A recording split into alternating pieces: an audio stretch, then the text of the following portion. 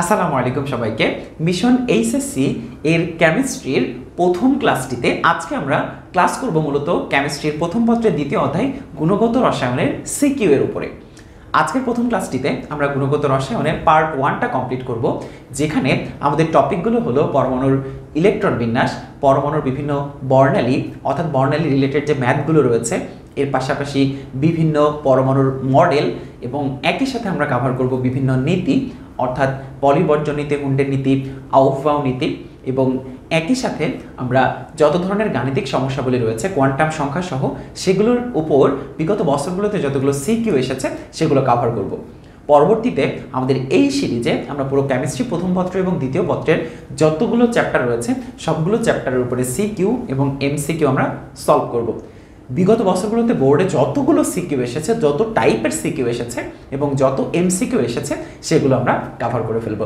তারই প্রথম ক্লাস আজকে। এই প্রজেক্টে, এই মিশনে আমরা পুরো কেমিস্ট্রিটা একদম ফ্রিতে কমপ্লিট করব এবং যেখানে এই পুরো সিরিজটা তুমি যদি কমপ্লিট করো তাহলে তোমার এইচএসসি বোর্ড এক্সামে কেমিস্ট্রি অংশে 100% মার্কস তোলা তোমার জন্য কোনো কঠিন কিছুই হবে না। সো চলো কথা না বাড়িয়ে আমাদের এই মিশন এইচএসসির প্রথম ক্লাসটি শুরু করে ফেলা যাক।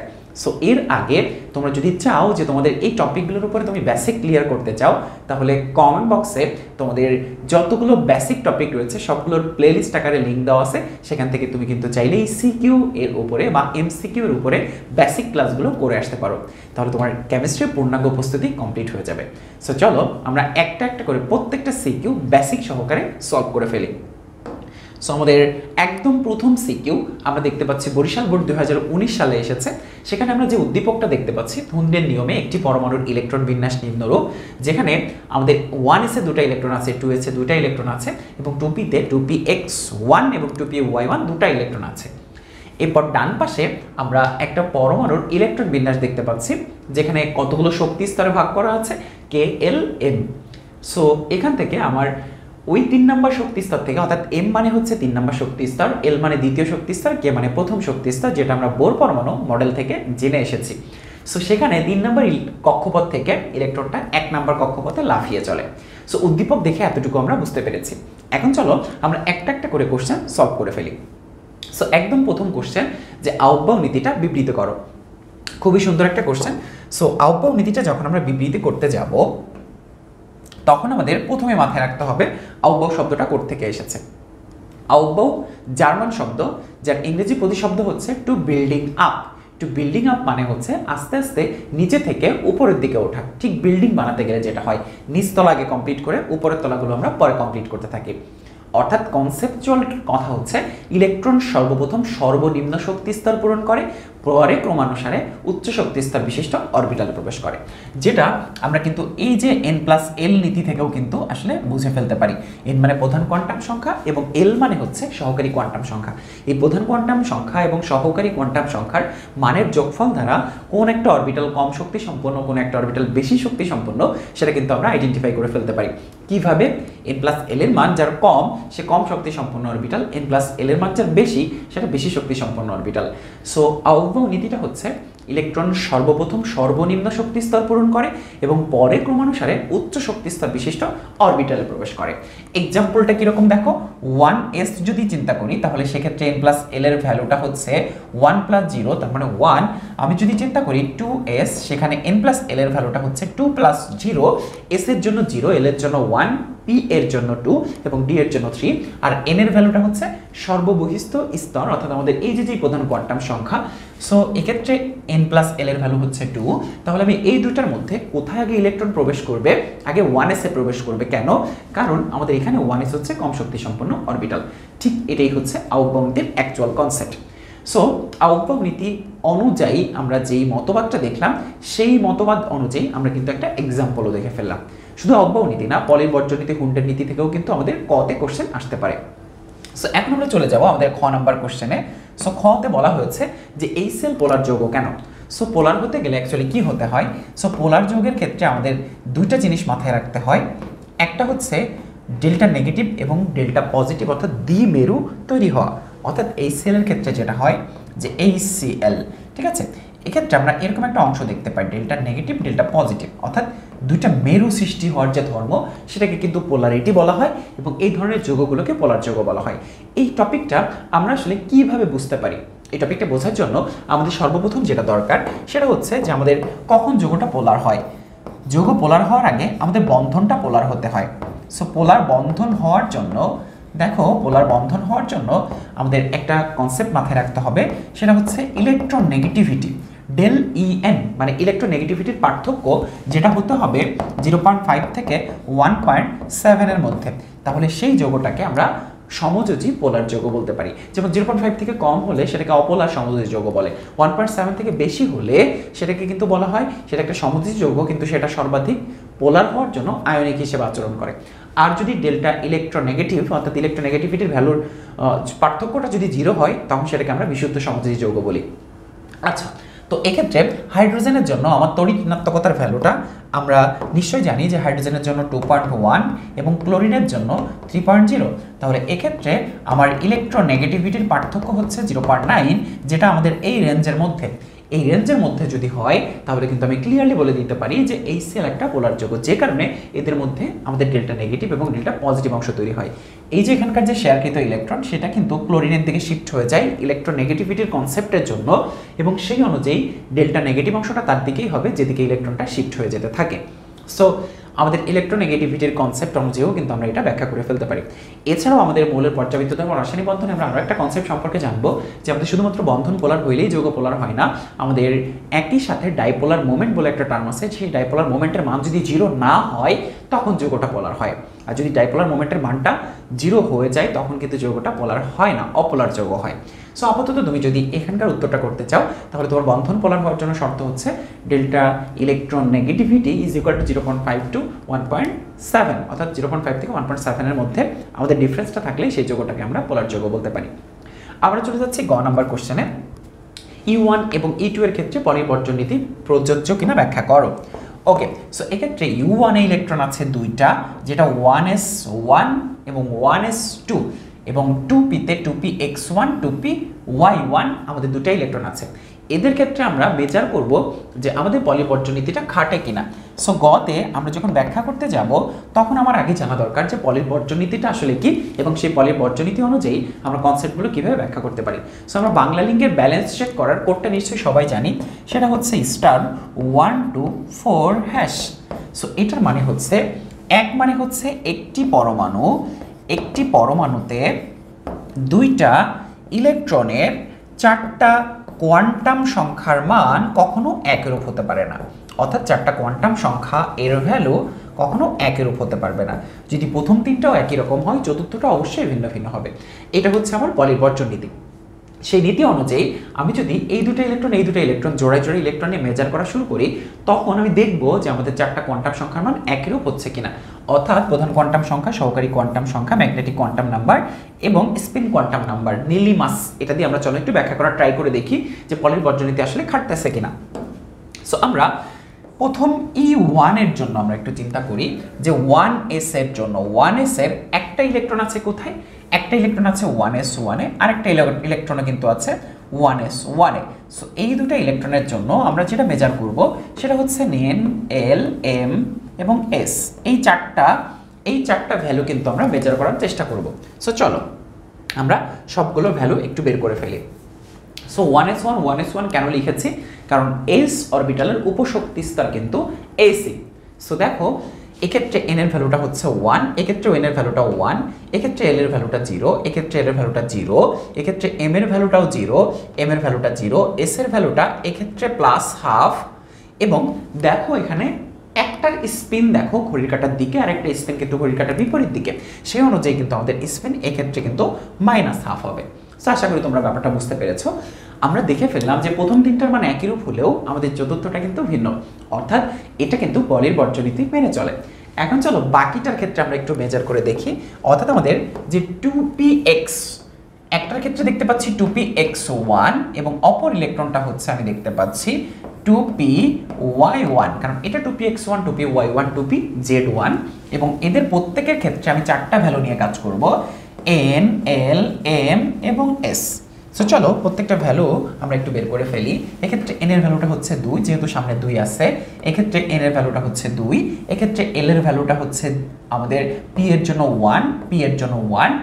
এবার আসো যেটা নিয়ে আমাদের কনফিউশনটা তৈরি হয় সেটা হচ্ছে px, py এবং pz এর ক্ষেত্রে l এর ভ্যালুটা 1, কিন্তু m এর ভ্যালুটা আমরা কিভাবে মেজার করি? -1 0 এবং হচ্ছে +1।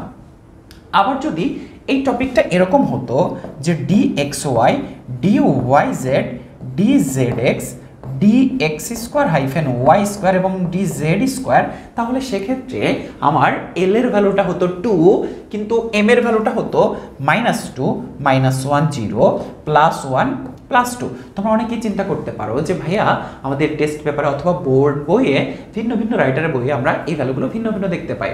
এটা আসলে একটা ধারণকৃত মান, অর্থাৎ আমরা এটা চাইলে অন্য একটা ভ্যালু এখানে ধরতে পারি। ভিন্ন ভিন্ন রাইটারের বইতে হয়তো তোমরা সেটা দেখেছো, কিন্তু তুমি যদি এই মানটা ধরে ম্যাথ করো এবং ক্যালকুলেশন করো তাহলে এটা কিন্তু ভুল হবে না। সো কোনো কনফিউজ হওয়ার কোনো দরকার নাই। তোমার 0 -1 +1 হতে পারে, -1 +1 0 এটাও হতে পারে, কিন্তু এটাও ভুল না। তুমি এই অনুযায়ী করে এসো, কোনো সমস্যা নেই, এবং সেটা অ্যাডমিশনেও অ্যাপ্লাই করতে পারবা। ওকে, তো এখন আসো এই অনুযায়ী px মানে হচ্ছে -1 এবং py মানে হচ্ছে, বুঝতেই পারতেছো, এই অনুযায়ী 0। আমি যদি দেখতে থাকি যে আমার s এর ভ্যালুটা কি, দেখো হুন্ডের নীতির কনসেপ্ট অনুযায়ী বলা আছে যে অরবিটাল সমূহ ইলেকট্রন এমনভাবে অবস্থান করবে যেন তারা সর্বাধিক সংখ্যক বেজোড় বা অযুগ্ম অবস্থায় অবস্থান করে এবং তাদের স্পিনগুলো একইমুখী হয়। তাহলে এক্ষেত্রে এটার স্পিনও যেই মুখী, এটার স্পিনও সেই মুখী। আমি এক্ষেত্রে যদি বলি তাহলে দেখো যে এক্ষেত্রে আমার ভ্যালুটা হচ্ছে +½ এক্ষেত্রে আমার ভ্যালুটা হচ্ছে +½ এক্ষেত্রে যদি কোনো ইলেকট্রন থাকতো সেটার ভ্যালু কিন্তু হতো বা সেটার মান হতো কিন্তু +½ কারণ একইমুখী। ইলেকট্রন যখন জোড়া ফিল আপ করবে তখন সেটা বিপরীতমুখী এবং তখন তার ভ্যালুটা হচ্ছে -½ হতে পারে। তার মানে এক্ষেত্রে আমার s এর ভ্যালু হচ্ছে +½ এটার ক্ষেত্রে s এর ভ্যালু +½ কিন্তু আমি তন্মধ্যেও দেখতে পেয়েছি যে আমার এক্ষেত্রে 4টি কোয়ান্টাম সংখ্যার মান কিন্তু একই রূপ হলো না, অর্থাৎ প্রথম 3টার মান একই হলো, আরেকটা কিন্তু ভিন্ন হয়।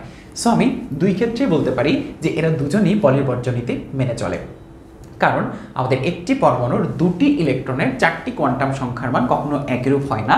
তো 2টি ইলেকট্রনের 4টি কোয়ান্টাম সংখ্যার মান এক্ষেত্রেও এক হয়নি, 2টি ইলেকট্রনের 4টি কোয়ান্টাম সংখ্যার মান এক্ষেত্রেও এক হয়নি। তো এক্ষেত্রেও সেটা হুন্ডের নিয়ম মেনে চলে, এক্ষেত্রেও আমি বলতে পারি যে এটা হুন্ডের নিয়ম মেনে চলে। তাহলে দেখো আমার কিন্তু ক নম্বরে যেটা বলা আছে হুন্ডের নিয়ম প্রযোজ্য কিনা, হ্যাঁ হুন্ডের নিয়ম প্রযোজ্য। সো আমরা এখন ঘ নম্বর প্রশ্নটা সলভ করব। উদ্দীপকের বিকিরণটি চিকিৎসা ক্ষেত্রে নাকি জার টাকা শনাক্তকরণ করতে ব্যবহার করা হয়। খুবই কনসেপচুয়াল একটা প্রশ্ন, আমরা দেখে বুঝতে পারতেছি। অনেকে হয়তো ভাবতেছো যে এটা একটা থিওরিটিক্যাল কোশ্চেন, না এটা আসলে ম্যাথমেটিক্যাল টাইপের কোশ্চেন। কেন ম্যাথমেটিক্যাল টাইপের কোশ্চেন? সো সেটা একটু খেয়াল করে দেখো যে আমার উদ্দীপকের বিকিরণটা মানে কি। দেখো আমাদের এই যে কে মানে হচ্ছে প্রথম শক্তি স্তর, এল মানে দ্বিতীয় শক্তি স্তর, এম মানে হচ্ছে তৃতীয় শক্তি স্তর। আমাদের বোর পরমাণু মডেল অনুযায়ী KLMN যদি ওখানে এক্ষেত্রে n থাকতো তাহলে কিন্তু সেক্ষেত্রে আমরা বলে ফেলতাম যে এটা আমাদের চতুর্থ শক্তি স্তর। ইলেকট্রন তৃতীয় শক্তি স্তর থেকে প্রথম শক্তি স্তরে যখন লাফিয়ে চলতেছে তখন যে বিকিরিত হচ্ছে শক্তিটা, তার ফলে যে বর্ণালী সৃষ্টি হচ্ছে, আমাদের বলা হয়েছে বিকিরণটা কি চিকিৎসা ক্ষেত্রে ব্যবহৃত হয় নাকি জাল টাকা শনাক্তকরণ করতে ব্যবহৃত হয়। আমাদের প্রথমে জানতে হবে যে চিকিৎসা ক্ষেত্রে কোন রশ্মিটা ব্যবহার করা হয় এবং জাল টাকা শনাক্তকরণ করতে কোন রশ্মি ব্যবহার করা হয়। আমরা জানি যে আমাদের চিকিৎসা ক্ষেত্রে আমরা যদি দেখি, আমরা যদি রশ্মিগুলোর ব্যবহার দেখি যে মহাজাগতিক গামা রশ্মি, রঞ্জন রশ্মি, অতিবেগুনি রশ্মি, অবলোহিত রশ্মি, রেডিও তরঙ্গ, এগুলো নিশ্চয়ই তোমরা নাম শুনেছ। চিকিৎসা ক্ষেত্রে ইনফ্রারেড IR রশ্মি কিন্তু ব্যবহার করা হয়।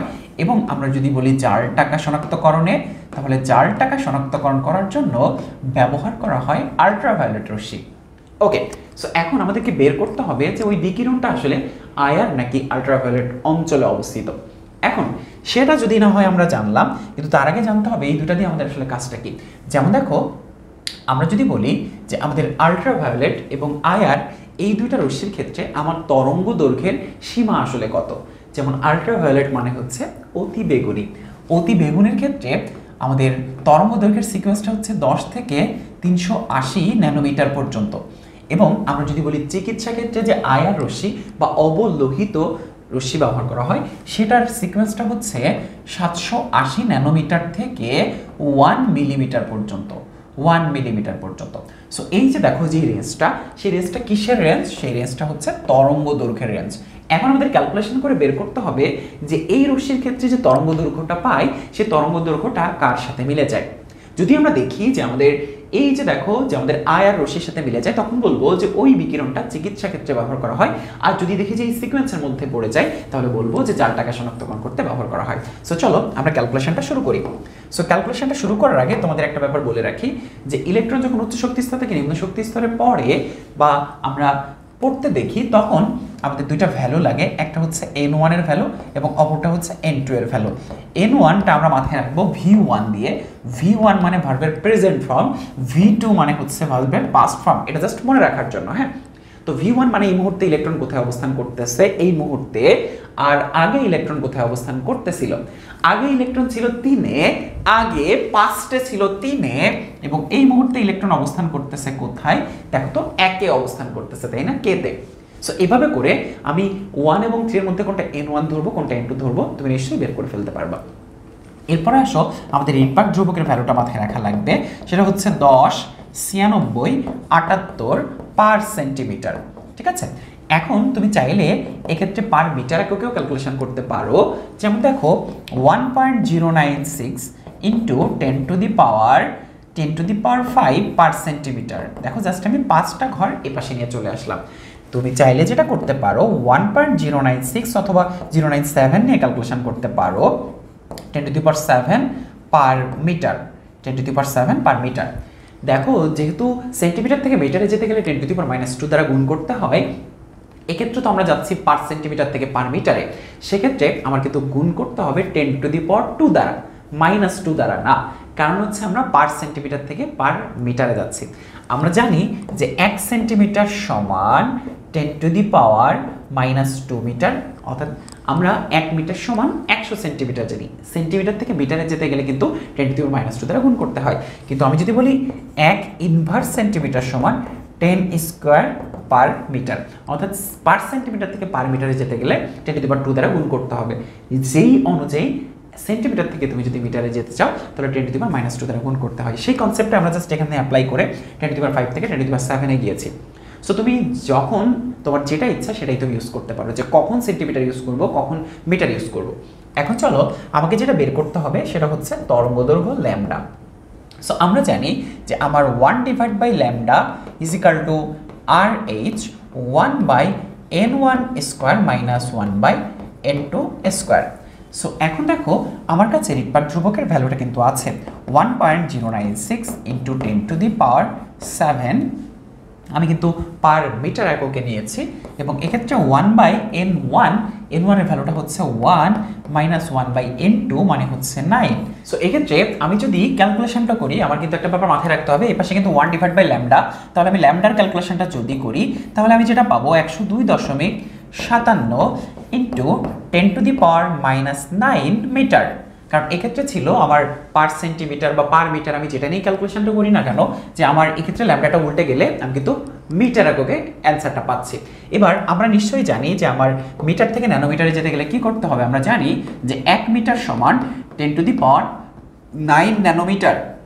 সো আমরা ন্যানোমিটার এককে অ্যান্সার বের করবো, কারণ এক্ষেত্রে আমার ভ্যালুগুলো কিন্তু ন্যানোমিটারে আছে। তাহলে দেখো যে এক্ষেত্রে আমি যেটা করতে পারি 102.57 ইন্টু 10 টু দি পাওয়ার -9, এটা মিটারে ছিল।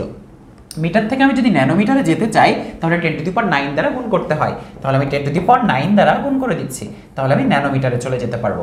তো এখন দেখো আমার এই 10 to the power 9 10 to the পাওয়ার 9 কাটাকাটি হয়ে যাচ্ছে, অর্থাৎ 10 টু দি পাওয়ার -9 এবং 10 টু দি পাওয়ার 9। তখন আমি যেটা অ্যান্সার পাচ্ছি 102.57 ন্যানোমিটার। সো আমরা কিন্তু তরঙ্গ দৈর্ঘ্যের ভ্যালুটা পেয়ে গিয়েছি। এখন কিন্তু আমি কম্পেয়ার করে দেখতে পারি যে আমার এই যে তরঙ্গ দৈর্ঘ্য, যে ল্যামডার ভ্যালুটা পেয়েছি, সেটা কি আমার চিকিৎসা ক্ষেত্রে ব্যবহৃত হয় নাকি জালটাকে শনাক্তকরণ করতে ব্যবহৃত হয়। আমি 102.57কে আমি যদি এই রেঞ্জের মধ্যে চিন্তা করি, তাহলে এটা কিন্তু দেখো এই যে এই রেঞ্জের মধ্যে পাওয়া যাচ্ছে, অর্থাৎ 10 থেকে 380 ন্যানোমিটারের মধ্যে, অর্থাৎ এই তরঙ্গ দৈর্ঘ্যের সীমার মধ্যে পাওয়া যাচ্ছে।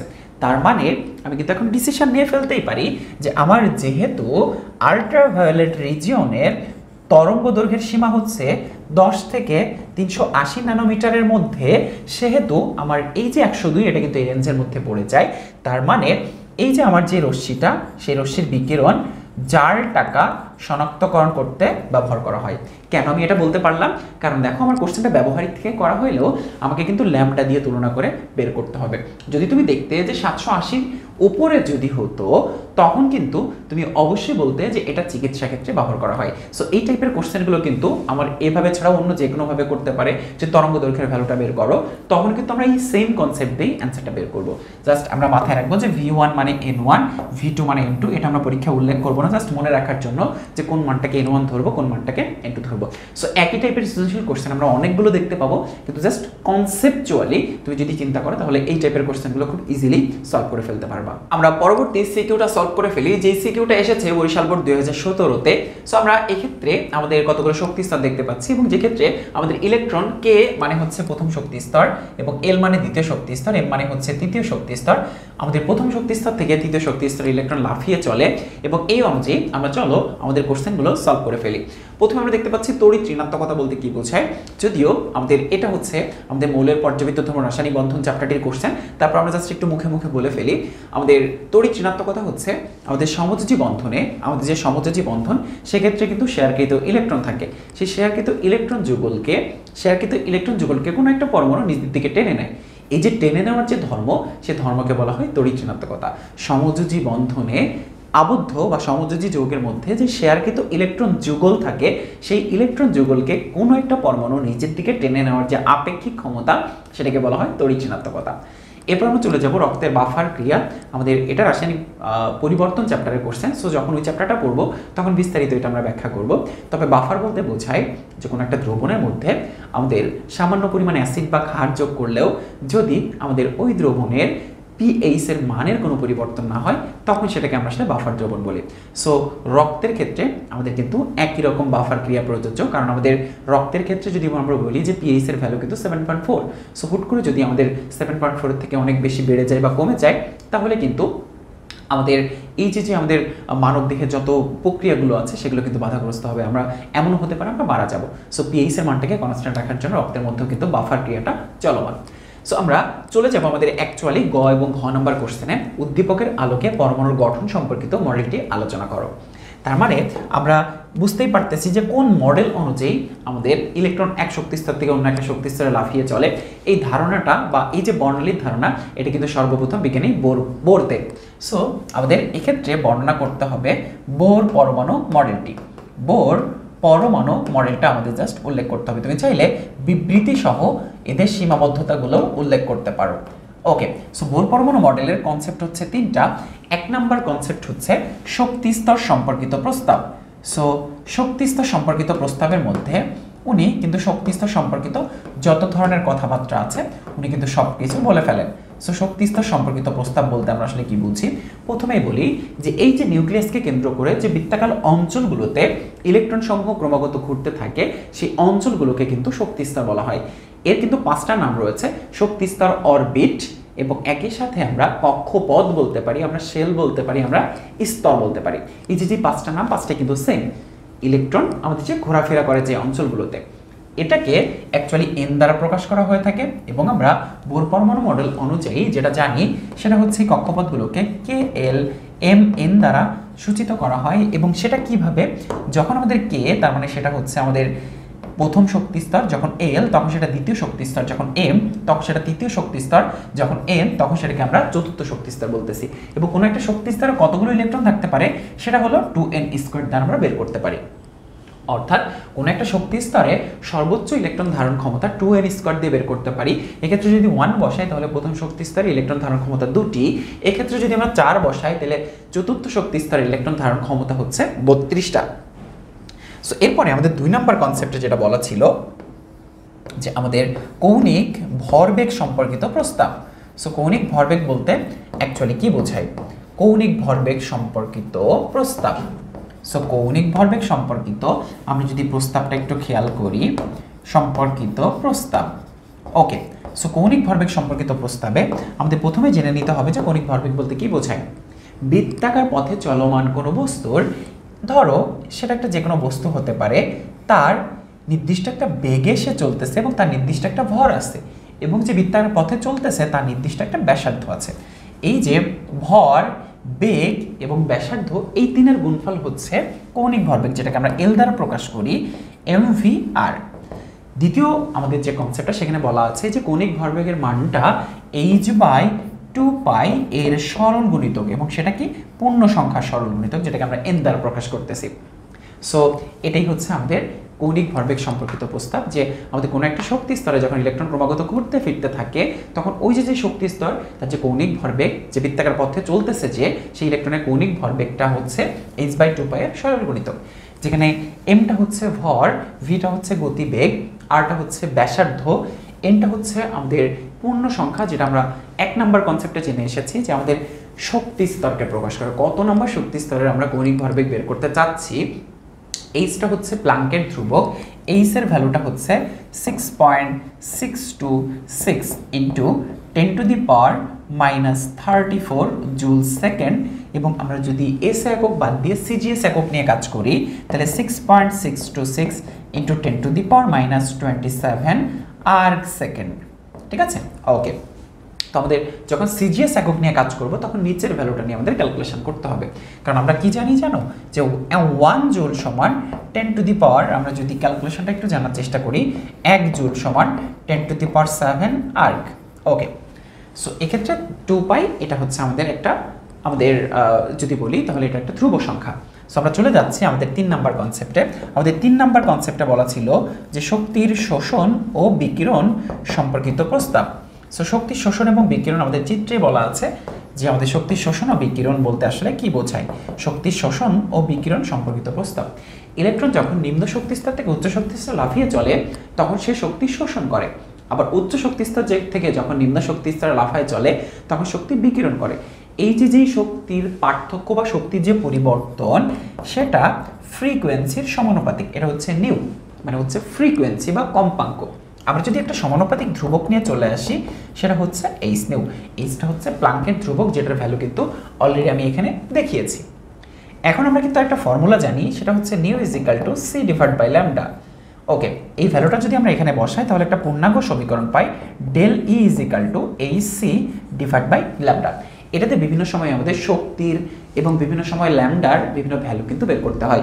শক্তির সাথে তরঙ্গ দৈর্ঘ্যের সম্পর্ক হচ্ছে ব্যস্তানুপাতিক, শক্তির সাথে কম্পাঙ্কের সম্পর্ক হচ্ছে সমানুপাতিক, কম্পাঙ্কের সাথে তরঙ্গ দৈর্ঘ্যের সম্পর্ক যদি বলি সেটাও কিন্তু ব্যস্তানুপাতিক।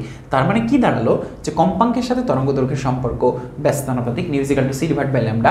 শক্তির সাথে তরঙ্গ দৈর্ঘ্যের সম্পর্ক ব্যস্তানুপাতিক, কিন্তু আমাদের শক্তির সাথে ফ্রিকোয়েন্সি বা কম্পাঙ্কের সম্পর্ক কিন্তু সমানুপাতিক।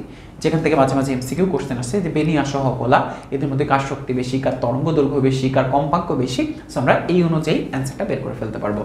সো আমাদের এই হচ্ছে বোর পরমাণু মডেল। তুমি চাইলে এক্ষেত্রে কিন্তু মডেলটি আলোচনা করার পাশাপাশি সীমাবদ্ধতা উল্লেখ করতে পারো, যে আমাদের বোর পরমাণু মডেলে আমরা বর্ণালী সম্পর্কিত যে ধারণা পেয়েছি, এক ইলেকট্রন বিশিষ্ট মৌলসমূহ কীভাবে বর্ণালী দেখায় সেটার ধারণা পাওয়া গেলেও আমাদের একাধিক ইলেকট্রন থাকলে সেটা বর্ণালী কীভাবে দেখায় তার কোনো ধারণা কিন্তু এক্ষেত্রে দেওয়া হয়নি।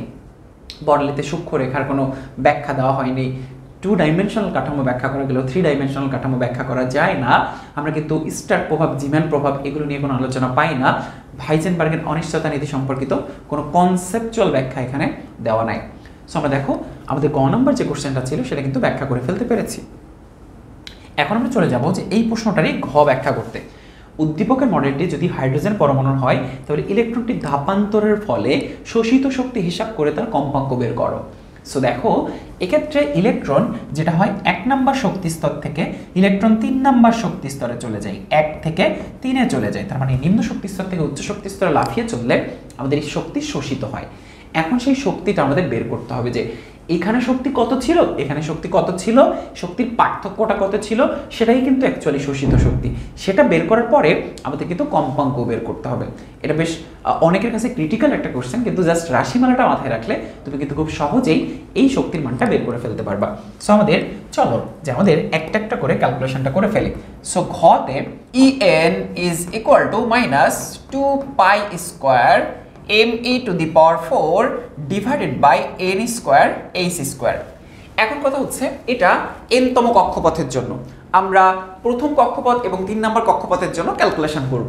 ওকে, তার আগে আমাদের জেনে নেওয়া দরকার যে এক্ষেত্রে m এর ভ্যালুটা কত হবে, e এর ভ্যালুটা কত হবে, এইচ এর ভ্যালুটা কত হবে? আমরা সেফ থাকার জন্য যেটা করব, আমরা সিজিএস এককে ক্যালকুলেশন করব। আমরা সব সময় এসআই একক বা সিজিএস একক যে কোনো একটা চুজ করতে পারি, কিন্তু আমরা এক্ষেত্রে সিজিএস এককটা চুজ করব।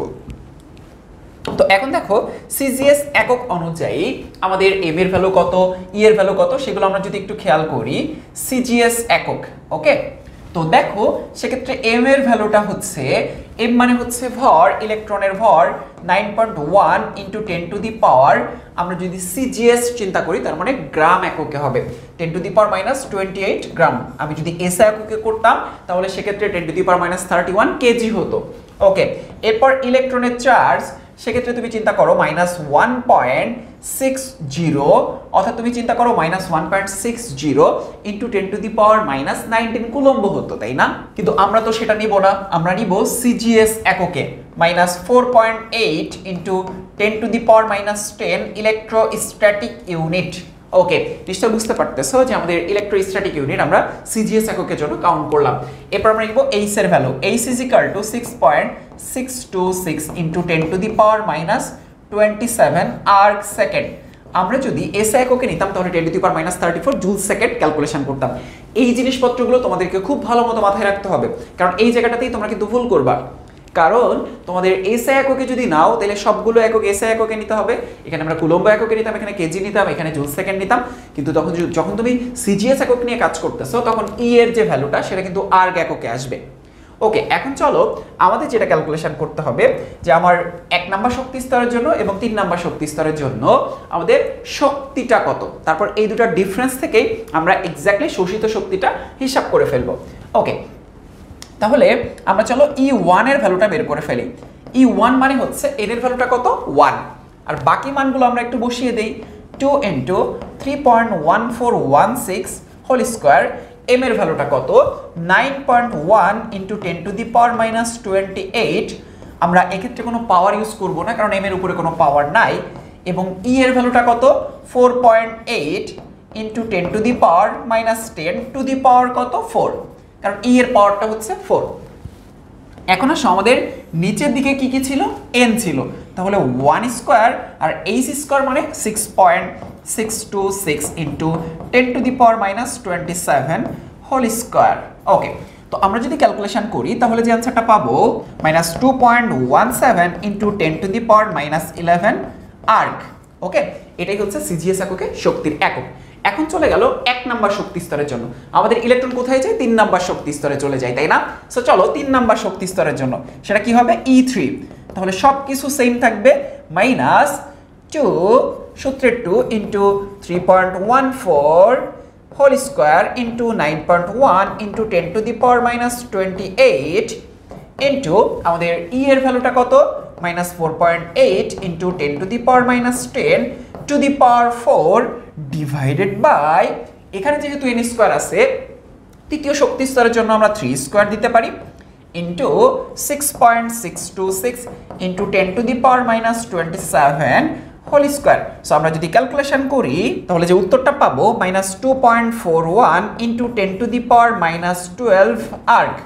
এখন যদি আমরা এই যে শোষিত শক্তি সেটা বের করতে চাই তাহলে E3 - E1 যদি ক্যালকুলেশন করি, অর্থাৎ আমরা যদি E3 - E1 বের করি, এটাই হচ্ছে আমার সেই শোষিত শক্তির ভ্যালু।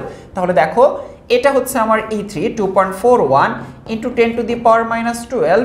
এরপর হচ্ছে দেখো মাইনাস দিয়ে যদি আমি এই ভ্যালুটা লিখি আলটিমেটলি এটা কিন্তু প্লাস হয়ে যায়। তাহলে 2.17 × 10⁻⁻11, এটা ক্যালকুলেশন করলে 1.93 × 10⁻⁻11 আর্ক, অর্থাৎ এটাই হচ্ছে আমার সেই শোষিত শক্তির ভ্যালু। সো আমরা কিন্তু আমাদের শোষিত শক্তি পেয়ে গেলাম। আমাদের আরেকটা ভ্যালু বের করতে হবে, সেটা হচ্ছে কম্পাঙ্ক। কম্পাঙ্কের জন্য আমাদের আরেকটা ফর্মুলা আছে, সেটা যদি আমরা একটু লিখি, সেটা হচ্ছে del E is equal to, আমরা যদি এক্ষেত্রে লিখি যে del E is equal to, অর্থাৎ এটাই হচ্ছে শোষিত শক্তি, is equal to h new. আমাদের সেটা বের করতে হবে, নিউ এর ভ্যালুটা বের করতে হবে। New is equal to del E divided by h। তাহলে আমাদের del এর ভ্যালুটা কত এসেছে দেখো তো, del এর ভ্যালুটা এসেছে 1.93 × 10⁻⁻11। আর আমাদের এইচ এর ভ্যালুটা কি আমাদের মুখস্থ আছে 6.626 into 10 to the power minus 27। উত্তরটা পাবো 2.92 into 10 to the power 15 per second. Actually আমাদের কম্পাঙ্ক হচ্ছে পার সাইকেল বা হার্টজ এককে ক্যালকুলেশন করা হয়। সো আমাদের দেখো আমরা যে ম্যাথটা করে ফেললাম সেটা হচ্ছে প্রথমত আমাদের এই যে সমীকরণটা, সেই সমীকরণটা আমাদের প্রত্যেককে মুখস্থ রাখতে হবে এবং পরবর্তীতে আমাদের দেখো E1টা বের করেছি প্রথম শক্তি স্তরের জন্য, E3টা বের করেছি। আমাদের যদি ইলেকট্রনটা 3 নাম্বার শক্তি স্তর থেকে 1 নাম্বার শক্তি স্তরে চলে আসতো তাহলে কিন্তু শক্তি বিকিরিত হতো, কিন্তু ম্যাথের কনসেপ্ট একই রকম থাকতো। E3 মাইনাস E1 দিয়ে আমরা কিন্তু ক্যালকুলেশন করতাম। সো আমাদের বিকিরিত শক্তির মানটাই বের করতে বলুক আর শোষিত শক্তির মানটাই বের করতে বলুক, ম্যাথটা কিন্তু এই ফরম্যাটে করতে হবে। অনেকে শর্টকাট টেকনিকে বের করো, কিন্তু তুমি যদি এই ম্যাথটা আয়ত্ত করতে পারো তাহলে এই ম্যাথটা সলভ করতে তোমার কিন্তু খুব বেশি সময় এর প্রয়োজন নাই। আমরা এখন দেখবো রাজশাহী বোর্ড 2017 এর একটা কোশ্চেন, যেখানে আমরা একটা উদ্দীপক দেখতে পাচ্ছি শক্তি স্তরগুলোকে LM আকারে দেওয়া আছে। আমরা বোর পরমাণু মডেল দেখলাম, যে বোর পরমাণু মডেল থেকে আমরা দেখেছি যে কে মানে আমাদের 1 নম্বর শক্তি স্তর, L দ্বিতীয় শক্তি স্তর, M তৃতীয় শক্তি স্তর। যদি আরো একটা শক্তি স্তর থাকতো তাহলে সেক্ষেত্রে কিন্তু N দেওয়া থাকতো এবং সেক্ষেত্রে আমাদের চতুর্থ শক্তি স্তর বিবেচনা করা লাগতো। সো চলো দেখে ফেলি আমাদের কি কি কোশ্চেন আসে। আমরা ডিরেক্ট গতে চলে যাওয়ার আগে একটু দেখে নেই পিএইচ কাকে বলে। পিএইচ বলতে বোঝায়, আমরা রাসায়নিক পরিবর্তন চ্যাপ্টারে পিএইচ নিয়ে অনেক বিস্তারিত আলোচনা করব এবং সেক্ষেত্রে পিএইচ রিলেটেড অনেক ধরনের ম্যাথমেটিক্যাল টার্ম পড়ব। তার আগে পিএইচ কি সেটা আমরা এক্ষেত্রে একটু দেখে নেই। যে হাইড্রোজেন আয়নের, অর্থাৎ আমরা যদি ব্যাপারটাকে এভাবে চিন্তা করি, H+ হাইড্রোজেন আয়ন যার ঘনমাত্রা, এর ঘনমাত্রার ঋণাত্মক লগারিদমকে পিএইচ বলা হয়ে থাকে। তারপরে আমরা অবশ্যই লিখতে পারি পিএইচ = log of H+। বিজ্ঞানী সোরেনসেন এই পিএইচ স্কেল আবিষ্কার করে। তাহলে আমরা ডেফিনেশন দিতে পারি হাইড্রোজেন আয়নের ঘনমাত্রার ঋণাত্মক লগারিদমকে পিএইচ বলা হয়। এতটুকু লিখলেই চলবে। এরপর ক্ষতে চলে যায়, NH3 একটা লিগ্যান্ড কেন? এটা মৌলের পর্যাবৃত্ত ধর্ম রাসায়নিক বন্ধন চ্যাপ্টারের কোশ্চেন। সো লিগ্যান্ড সম্পর্কে জানতে গেলে আমাদের অবস্থান্তর মৌল সম্পর্কে জানতে হবে, অবস্থান্তর মৌলসমূহ যে জটিল যৌগ গঠন করে সেটা সম্পর্কে জানতে হবে। এরপরে এসে আমাদের লিগ্যান্ডের পরিচয় জানা দরকার। সো যদি কখনো এটা লিখতে চাও তাহলে যে আয়ন বা যে যৌগসমূহ ইলেকট্রন দাতা হিসেবে কাজ করে, অর্থাৎ ইলেকট্রন দান করতে সক্ষম, তাদেরকে অ্যাকচুয়ালি লিগ্যান্ড বলে। সো লিগ্যান্ড অ্যাকচুয়ালি তুমি যদি বুঝতে পারো যে জটিল যৌগ কি, জটিল যৌগের 3টা পার্টের মধ্যে একটা পার্ট হচ্ছে লিগ্যান্ড। জটিল যৌগের 3টা অংশ থাকে, কেন্দ্রীয় ধাতব মৌল যেটা অবস্থান্তর মৌল, এবং ক্যাটায়ন অথবা অ্যানায়ন থাকতে পারে, এবং অবশ্যই আমাদের কোনো একটা লিগ্যান্ড থাকবে যেটা দাতা পরমাণু হিসেবে কাজ করে।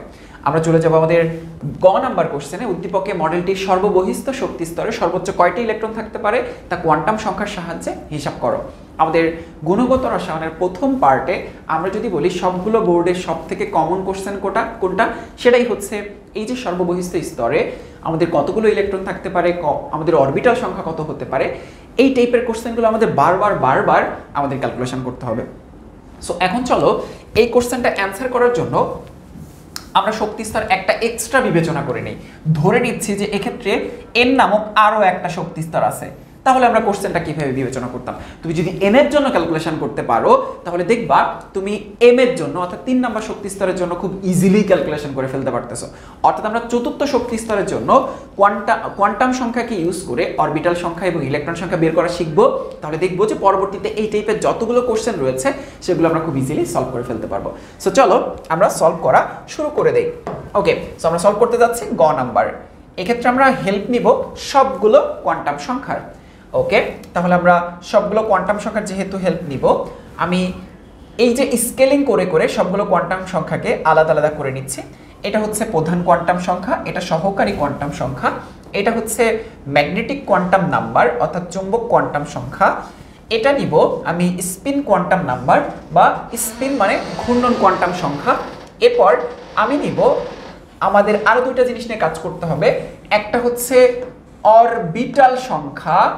আমাদের অরবিটাল সংখ্যা মাঝে মাঝে ক্যালকুলেশন করতে বলে, এক্ষেত্রে আমাদেরকে বলেছে যে আমাদের শুধুমাত্র ইলেকট্রন নিয়ে কাজ করো। অরবিটাল সংখ্যা মাঝে মাঝে আমাদের আরেকটা টার্ম নিয়ে কাজ করতে বলে, সেটা হলো ইলেকট্রন সংখ্যা। সো আমরা এতগুলো জিনিসপত্র নিয়ে একসাথে কাজ করব। ওকে, সো চলো একটা একটা করে আমরা ক্যালকুলেশনটা শুরু করে ফেলি। সো আমাদের প্রথমে যেটা দেখতে হবে যে আমাদের কি বলেছে। আমি ধরে নিচ্ছি যে আমাদের সর্ববহিস্থ স্তর N, মানে সব থেকে কঠিন কোশ্চেনটা সলভ করতেছি, যেন এর থেকে সহজ কোশ্চেনটাও তোমরা ইজিলি সলভ করে ফেলতে পারো। ওকে, তাহলে N এর মান হচ্ছে 4। N এর মান যদি 4 হয়, L এর মানটা কিভাবে জানি বের করতে হয়? 0 থেকে n-1 পর্যন্ত, এটা আমি তোমাদেরকে বোঝার জন্য লিখেছি, 0 থেকে n-1 পর্যন্ত। তাহলে 0 n-1 মানে কত? 4-1, 4-1 মানে কত? সেটা 3, তাই না? 3 মানে 0 1 2 3। 0 মানে হচ্ছে s, 1 মানে হচ্ছে p, 2 মানে হচ্ছে d, 3 মানে হচ্ছে f। এগুলো তুমি জাস্ট মনে মনে চিন্তা করতে পারো। m কিভাবে বের করতে হয়? m হচ্ছে -l থেকে +l পর্যন্ত, -l থেকে +l পর্যন্ত। তাহলে -0 থেকে +0 পর্যন্ত 0, -1 থেকে +1 পর্যন্ত, তাইলে -1 0 +1। ওকে, তাহলে 2 এর জন্য কি হবে? -2 -1 0 +1 +2। ওকে, 3 এর জন্য কি হবে? 3 এর জন্য হবে -3 -2 -1 0 +1 +2 এবং +3। ওকে, তোমরা নিশ্চয়ই জানো p মানে হচ্ছে px py pz। তোমরা নিশ্চয়ই জানো d অরবিটালের উপশক্তি স্তর হচ্ছে 5টা, dxy dyz dzx dx² - y² এবং dz²। f এর জন্য একই রকম ভাবে 7টা। আর একটা অরবিটালে সর্বোচ্চ একটা, দেখো এটা যদি এক একটা অরবিটাল চিন্তা করি, তাহলে দেখো এক একটা অরবিটালে সর্বোচ্চ কয়টা করে ইলেকট্রন থাকতে পারে? 2টা করে ইলেকট্রন থাকতে পারে। তাহলে দেখো যে এক্ষেত্রে যদি 2টা ইলেকট্রন থাকে, তুমি চিন্তা করো s অরবিটাল, কয়টা ইলেকট্রন থাকবে? 2টা ইলেকট্রন থাকবে। তাহলে একটা চার্জ +½ আর একটা চার্জ হচ্ছে -½ পরবর্তীতে দেখো px এ 2টা ইলেকট্রন, py তে 2টা ইলেকট্রন, pz এ 2টা ইলেকট্রন, টোটাল 6টা ইলেকট্রন। 6টা ইলেকট্রনের জন্য চার্জ হচ্ছে +-½ × 3। এটা হচ্ছে 2টার জন্য, সেটাকে আমরা 3 দ্বারা গুণ করে দিলাম। 5টার জন্য বিবেচনা হচ্ছে 5 × +-½ 7টার জন্য হচ্ছে 7 × +-½ ওকে, তাহলে দেখো এবার অরবিটাল সংখ্যা আমরা বিবেচনা করব। অরবিটাল সংখ্যাটা অলরেডি m থেকেই ক্যালকুলেশন করা যায়। m থেকেই অরবিটাল সংখ্যাটা আমরা বের করে ফেলতে পারি। এটা কয়টা অরবিটাল? s এর জন্য অরবিটাল হচ্ছে একটা, p এর জন্য px py pz px py pz total কয়টা? 3টা। ওকে, এবার দেখো d এর জন্য কয়টা? 5টা এবং f এর জন্য হচ্ছে 7টা। কোন একটা অরবিটালে কতগুলো সর্বোচ্চ উপশক্তি স্তর থাকে সেই ক্যালকুলেশন থেকে তুমি বলতে পারো। এবার দেখো একটা অরবিটালে সর্বোচ্চ কয়টা করে ইলেকট্রন থাকতে পারে? 2টা করে।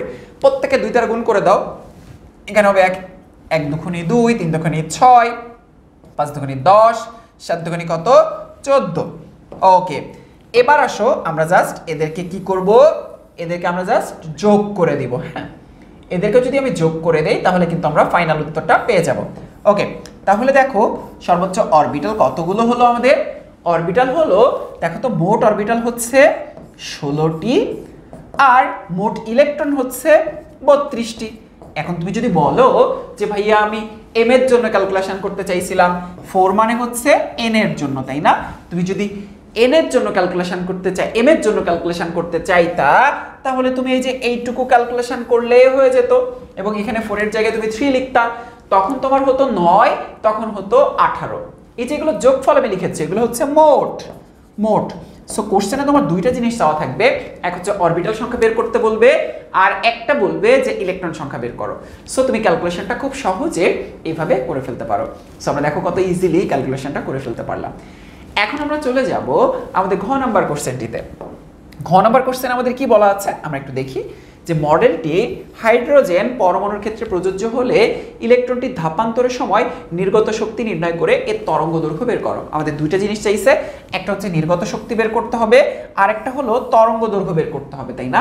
অলরেডি কিন্তু কিছুক্ষণ আগেই আমরা শোষিত শক্তির একটা ম্যাথ করেছি, যে ক্ষেত্রে ইলেকট্রন 1 নম্বর শক্তি স্তর থেকে 3 নম্বর শক্তি স্তরে চলে গিয়েছিল, 1 নম্বর শক্তি স্তর থেকে 3 নম্বর শক্তি স্তরে চলে গিয়েছিল।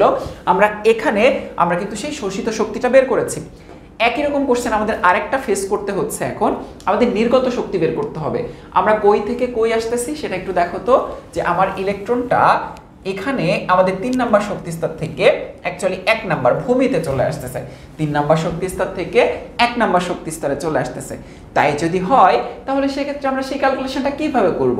সেই ক্যালকুলেশনটা যদিও আমাদের এক্ষেত্রে এই যে চিত্র, সেই চিত্র অনুযায়ী আমাদের বোঝাচ্ছে সর্ববহিঃস্থ স্তর হচ্ছে m থেকে আমাদের এইটুকু আমরা একটু মুছে দিই যাতে তোমরা কনফিউজ না হও। m থেকে k তে চলে আসতেছে, তাহলে কই থেকে কই আসবে? 3 নাম্বার থেকে 1 এ চলে আসবে। ওকে, তাহলে ক্যালকুলেশনটা একদম সেম, তাই না?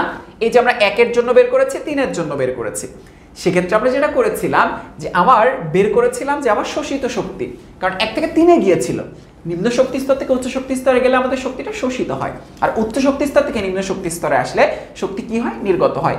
তার মানে ক্যালকুলেশনটা একদম সেম থাকবে, জাস্ট এক্ষেত্রে কতটুকু শক্তি নির্গত হবে সেটা আমরা কিভাবে বের করব? 3 - 1 থেকে, সেম ক্যালকুলেশন। আরেকটা জিনিস এক্সট্রা চেয়েছে, সেটা হচ্ছে তরঙ্গ দৈর্ঘ্য বের করো। তরঙ্গ দৈর্ঘ্যের জন্য ঘতে আমাদের এক্সট্রা একটা কাজ করতে হবে। আমরা জানি del E is equal to hc divided by lambda. তাহলে এক্ষেত্রে আমরা যেটা জানি সেটা হচ্ছে lambda is equal to hc divided by del E. So এক্ষেত্রে তুমি যে কাজটা করতে পারো, সবগুলো এসআই এককে নিয়েও কিন্তু ক্যালকুলেশন করতে পারো। যদি সবগুলো এসআই এককে নিয়ে ক্যালকুলেশন করো, তাহলে সেক্ষেত্রে দেখো যে এইচ এর ভ্যালুটা কিন্তু তোমার জুল সেকেন্ডে নিতে হবে, সিটা হচ্ছে 3 × 10⁸ মিটার পার সেকেন্ড এককে নিতে হবে, ডেল ইর ভ্যালুটা কিন্তু জুল এককে নিতে হবে। তাই যদি না করতে চাও, তাহলে সেক্ষেত্রে এইচ এর ভ্যালুটা তুমি আর্ক সেকেন্ডে নিবা, সি এর ভ্যালুটা সেন্টিমিটার পার সেকেন্ড এককে নিবা, এবং ডেল ইটা আর্ক সেকেন্ড এককে নিলে তুমি ল্যামডার ভ্যালুটা সেন্টিমিটার এককে পাবা। জাস্ট সেম আগের ম্যাথটা, এই জন্য জাস্ট এই ফরম্যাটটা তুমি যদি বুঝে থাকো, তাহলে আশা করি তোমার এই ম্যাথটা করতেও কোনো অসুবিধা হবে না। সো আমার ডেলির ভ্যালুটা জানা থাকবে, আগের ফরম্যাট অনুযায়ী আমরা কতটুকু শক্তি নির্গত হচ্ছে সেটা বের করে ফেলতে পারবো ডিফারেন্স থেকে, এবং তারপর এইচ এর ভ্যালু জানা আছে কারণ এটা একটা ধ্রুবক, সি এর ভ্যালুটাও জানা আছে, এটা একটা ধ্রুবক। তুমি যদি এস এককে করো তাহলে মিটার পার সেকেন্ড, আর যদি সিজিএস এককে করো তাহলে সেন্টিমিটার পার সেকেন্ড, এবং তুমি যদি ডেলির ভ্যালুটা সিজিএস এককে করে থাকো তাহলে সেই অনুযায়ী এখানে মানটা ইনপুট করলে ল্যামডার ভ্যালুটা সেই অনুযায়ী পাবা। আমার সাজেশন থাকবে যে তোমরা এই ক্যালকুলেশন যেহেতু সিজিএস এককে করে অভ্যস্ত, তাহলে সিজিএস এককে করবা, যেখানে ল্যামডার ভ্যালুটা পাবা তোমরা সেন্টিমিটার এককে, এটা আসবে আর্ক সেকেন্ড আর্ক এককে, সিটা আসবে সেন্টিমিটার পার সেকেন্ড এককে, এবং এইচ এর একক থাকবে হলো আর্ক সেকেন্ড। আশা করি তোমরা ব্যাপারটা বুঝতে পেরেছো এবং এই কনভার্সনটা করতে পারবা। সো আমরা দেখো আমাদের এই সৃজনশীলটাও কিন্তু আমরা কমপ্লিট করে ফেলতে পারলাম। এখন আমরা চলে যাব আমাদের পরবর্তী সৃজনশীলে, কুমিল্লা বোর্ড 2019-এ। এক্ষেত্রে আমরা কতগুলো শক্তি স্তর দেখতে পাচ্ছি, 1A 2B 3C 4D 5E, তার মানে এগুলো হচ্ছে এক একটা শক্তি স্তর। আমরা দেখে নেই যে আমাদের কোশ্চেনে কি কি চাওয়া হয়েছে। আমরা দেখতে পাচ্ছি কতে লিগ্যান্ড কাকে বলে, অলরেডি আমরা এই কোশ্চেনের উত্তর দিয়ে দিয়েছি। আমাদের এটা কুমিল্লা বোর্ড 2019-এ এসেছে, অর্থাৎ দাতা পরমাণু ইলেকট্রন দানে সক্ষম লন পেয়ার ইলেকট্রন রয়েছে, এই ধরনের যৌগগুলোকে আমরা অ্যাকচুয়ালি লিগ্যান্ড বলে থাকি। লিগ্যান্ড হতে পারে অ্যানায়নিক, লিগ্যান্ড হতে পারে ক্যাটায়নিক, অথবা প্রশম লিগ্যান্ড হতে পারে, মনোদন্তী লিগ্যান্ড হতে পারে। এছাড়াও আমাদের মনোদন্তী ছাড়াও আমাদের কোনো একটা লিগ্যান্ড একাধিক ইলেকট্রন শেয়ার করতে পারে, এরকম লিগ্যান্ডও কিন্তু হওয়া সম্ভব। ওকে, আমরা মৌলের পর্যাবৃত্ত ধর্ম রাসায়নিক বন্ধন চ্যাপ্টারে লিগ্যান্ড সম্পর্কে অনেক বিস্তারিত জানার চেষ্টা করব। কপারের সাধারণ ইলেকট্রন বিন্যাস মানে সাধারণ নিয়মের ব্যতিক্রম দেখায় কেন? আমরা জানি যে আমাদের ইলেকট্রন বিন্যাস যখন করতে যায় কপারের ক্ষেত্রে 29, তখন যেটা হয় আর্গন, স্বাভাবিকভাবে যেটা হয় 4s2 3d9, এটা হচ্ছে আমাদের ভুল ইলেকট্রন বিন্যাস।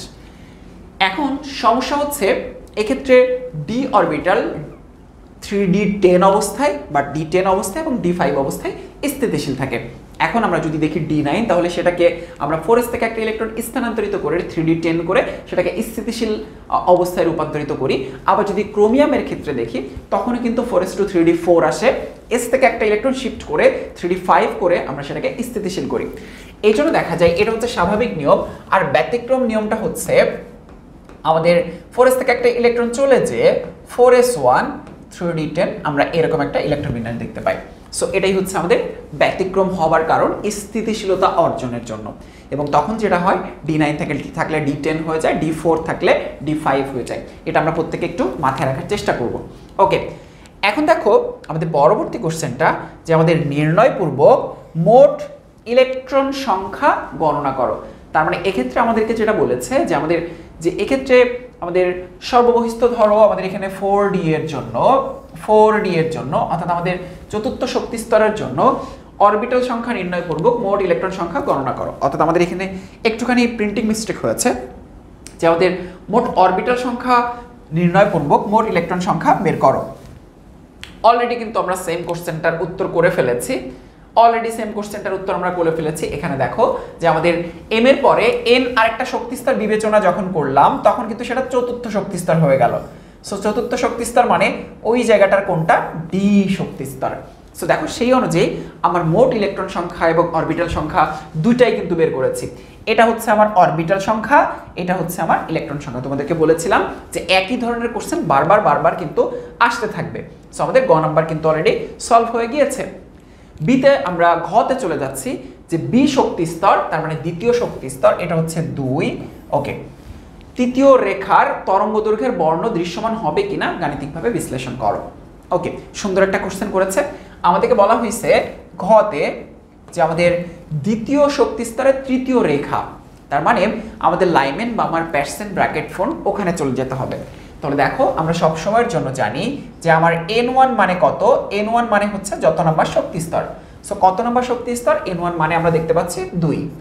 n2 বের করার সিস্টেম হচ্ছে n1 প্লাস আমাদের দেখো কি বলেছে, কততম রেখা, কততম রেখা সেটা দিয়ে আমরা বের করতে পারি, কততম লাইন কততম রেখা এটা দিয়ে আমরা n2 বের করে ফেলতে পারি। তাহলে দেখো n1 প্লাস আমাদের এক্ষেত্রে কি বলা আছে দেখো তো, n1 প্লাস আমরা কি জানি, n1 প্লাস তরঙ্গ দৈর্ঘ্যের বর্ণ হওয়ার আগে লেখা আছে তৃতীয় রেখা, তার মানে n1 প্লাস 3, তার মানে 2 প্লাস 3 তার মানে হচ্ছে 5। সো আমাদের কি বলেছে, ল্যামডা বের করে আমাদের ডিসিশন নিতে হবে যে এটা দৃশ্যমান আলো হবে কিনা এবং সেটার বর্ণ আসলে কি হবে। ওকে, এখন আমাদের ফর্মুলা হচ্ছে 1 divide by lambda is equal to RH 1 by n1 square এবং 1 বাই n2 স্কয়ার এর ডিফারেন্স। ওকে, তাহলে আমরা RH এর ভ্যালুটা বসিয়ে দেই 10 96 78, এটা হচ্ছে পার সেন্টিমিটারের জন্য। ওকে, 1 বাই n1 মানে হচ্ছে 4 এবং n2 মানে হচ্ছে 5 স্কয়ার মানে হচ্ছে 25। সো আমরা এক্ষেত্রে যদি ন্যানোমিটার এককে ক্যালকুলেশন করি, আমি কিন্তু এক্ষেত্রে আমাদের যে রিডবার্গ ধ্রুবকের ভ্যালু সেটা কিন্তু আমি কোন এককে নিয়েছি বলো তো, পার সেন্টিমিটার এককে নিয়েছি। ওকে, তাহলে আমরা যদি ন্যানোমিটার এককে ক্যালকুলেশন করি, দেখো আমাদের ন্যানোমিটার এককে ক্যালকুলেশন হচ্ছে 1 মিটার সমান 10 square centimetre is equal to 10 to the power 9 nanometre. তার মানে তুমি মিটার থেকে সেন্টিমিটারে অথবা সেন্টিমিটার থেকে ন্যানোমিটারে যেতে পারো, কোনো সমস্যা নাই। আর মিটার থেকে সেন্টিমিটার যাওয়ার যে ওয়ে, পার সেন্টিমিটার থেকে পার মিটারে যাওয়ার ওয়েটা কিন্তু উল্টা। অর্থাৎ মিটার থেকে সেন্টিমিটারে তুমি যদি যেতে চাও তাহলে সেই ক্ষেত্রে তোমার 100 দ্বারা গুণ করতে হয়। তুমি যদি পার মিটার থেকে পার সেন্টিমিটারে যেতে চাও তাহলে কিন্তু 100 দ্বারা ভাগ করতে হবে। একই রকম ঘটনা, সেন্টিমিটার থেকে মিটারে আসতে গেলে 100 দ্বারা ভাগ করতে হয়, অর্থাৎ 10 ইনভার্স 2 দ্বারা গুণ করতে হয়। আর যদি তুমি সেন্টিমিটার থেকে পার সেন্টিমিটার থেকে পার মিটারে আসতে চাও তাহলে সেক্ষেত্রে কিন্তু 100 দ্বারা গুণ করতে হবে, 10 স্কয়ার 2 দ্বারা গুণ করতে হবে। অলরেডি কিন্তু সেটা বলেছি। আর আমরা সবসময় কেন ন্যানোমিটারে ক্যালকুলেশন করি, কারণ ন্যানোমিটারে আমরা কিন্তু বেনিয়াস সহ কলার মান মুখস্থ করেছি, আমরা দৃশ্যমান আলোর তরঙ্গ দৈর্ঘ্য আমরা কিন্তু ন্যানোমিটার এককে মুখস্থ করেছি। তাহলে দেখো এক্ষেত্রে আমাদের যে ভ্যালুটা আসবে ক্যালকুলেশন করলে 434.14 ন্যানোমিটার। ওকে, এখন তোমাদের একটা ট্রিক্স শিখিয়েছিলাম তাই না? আচ্ছা, সেই ট্রিক্সে যাওয়ার আগে তোমাদেরকে বলি যে আমাদের দৃশ্যমান আলোর জন্য আমাদের তরঙ্গ দৈর্ঘ্যের রেঞ্জটা কত জানি, সেটা হচ্ছে 380 ন্যানোমিটার থেকে সেটা 780 ন্যানোমিটার পর্যন্ত। এর মধ্যে যদি আমাদের তরঙ্গ দৈর্ঘ্যের সীমা থাকে তাহলে সেক্ষেত্রে আমরা বলবো এটা দৃশ্যমান অঞ্চলে অবস্থিত হবে। এখন আরেকটা জিনিস তোমাদেরকে শিখাইছিলাম বেনি আস হকলার জন্য, আবারও আমরা সেই টেকনিকটা একটু ফলো করি। বেনি আস হ ক লা, এদের তরঙ্গ দৈর্ঘ্যের একটা রেঞ্জ আছে, কিন্তু এটা আমরা কিভাবে ট্রিক্সের মাধ্যমে মনে রাখতে পারি, দেখো প্রত্যেকটার আমরা প্রথম যে সীমা সেটা মনে রাখবো। সো সেটা হচ্ছে 380, এরপর 424, 450, 500, এরপর 575, 590, 647। এরপর আমরা কি মনে রাখবো, দেখো প্রত্যেকটার পরবর্তী সীমাটা তার আগের জনের লাস্ট সীমা।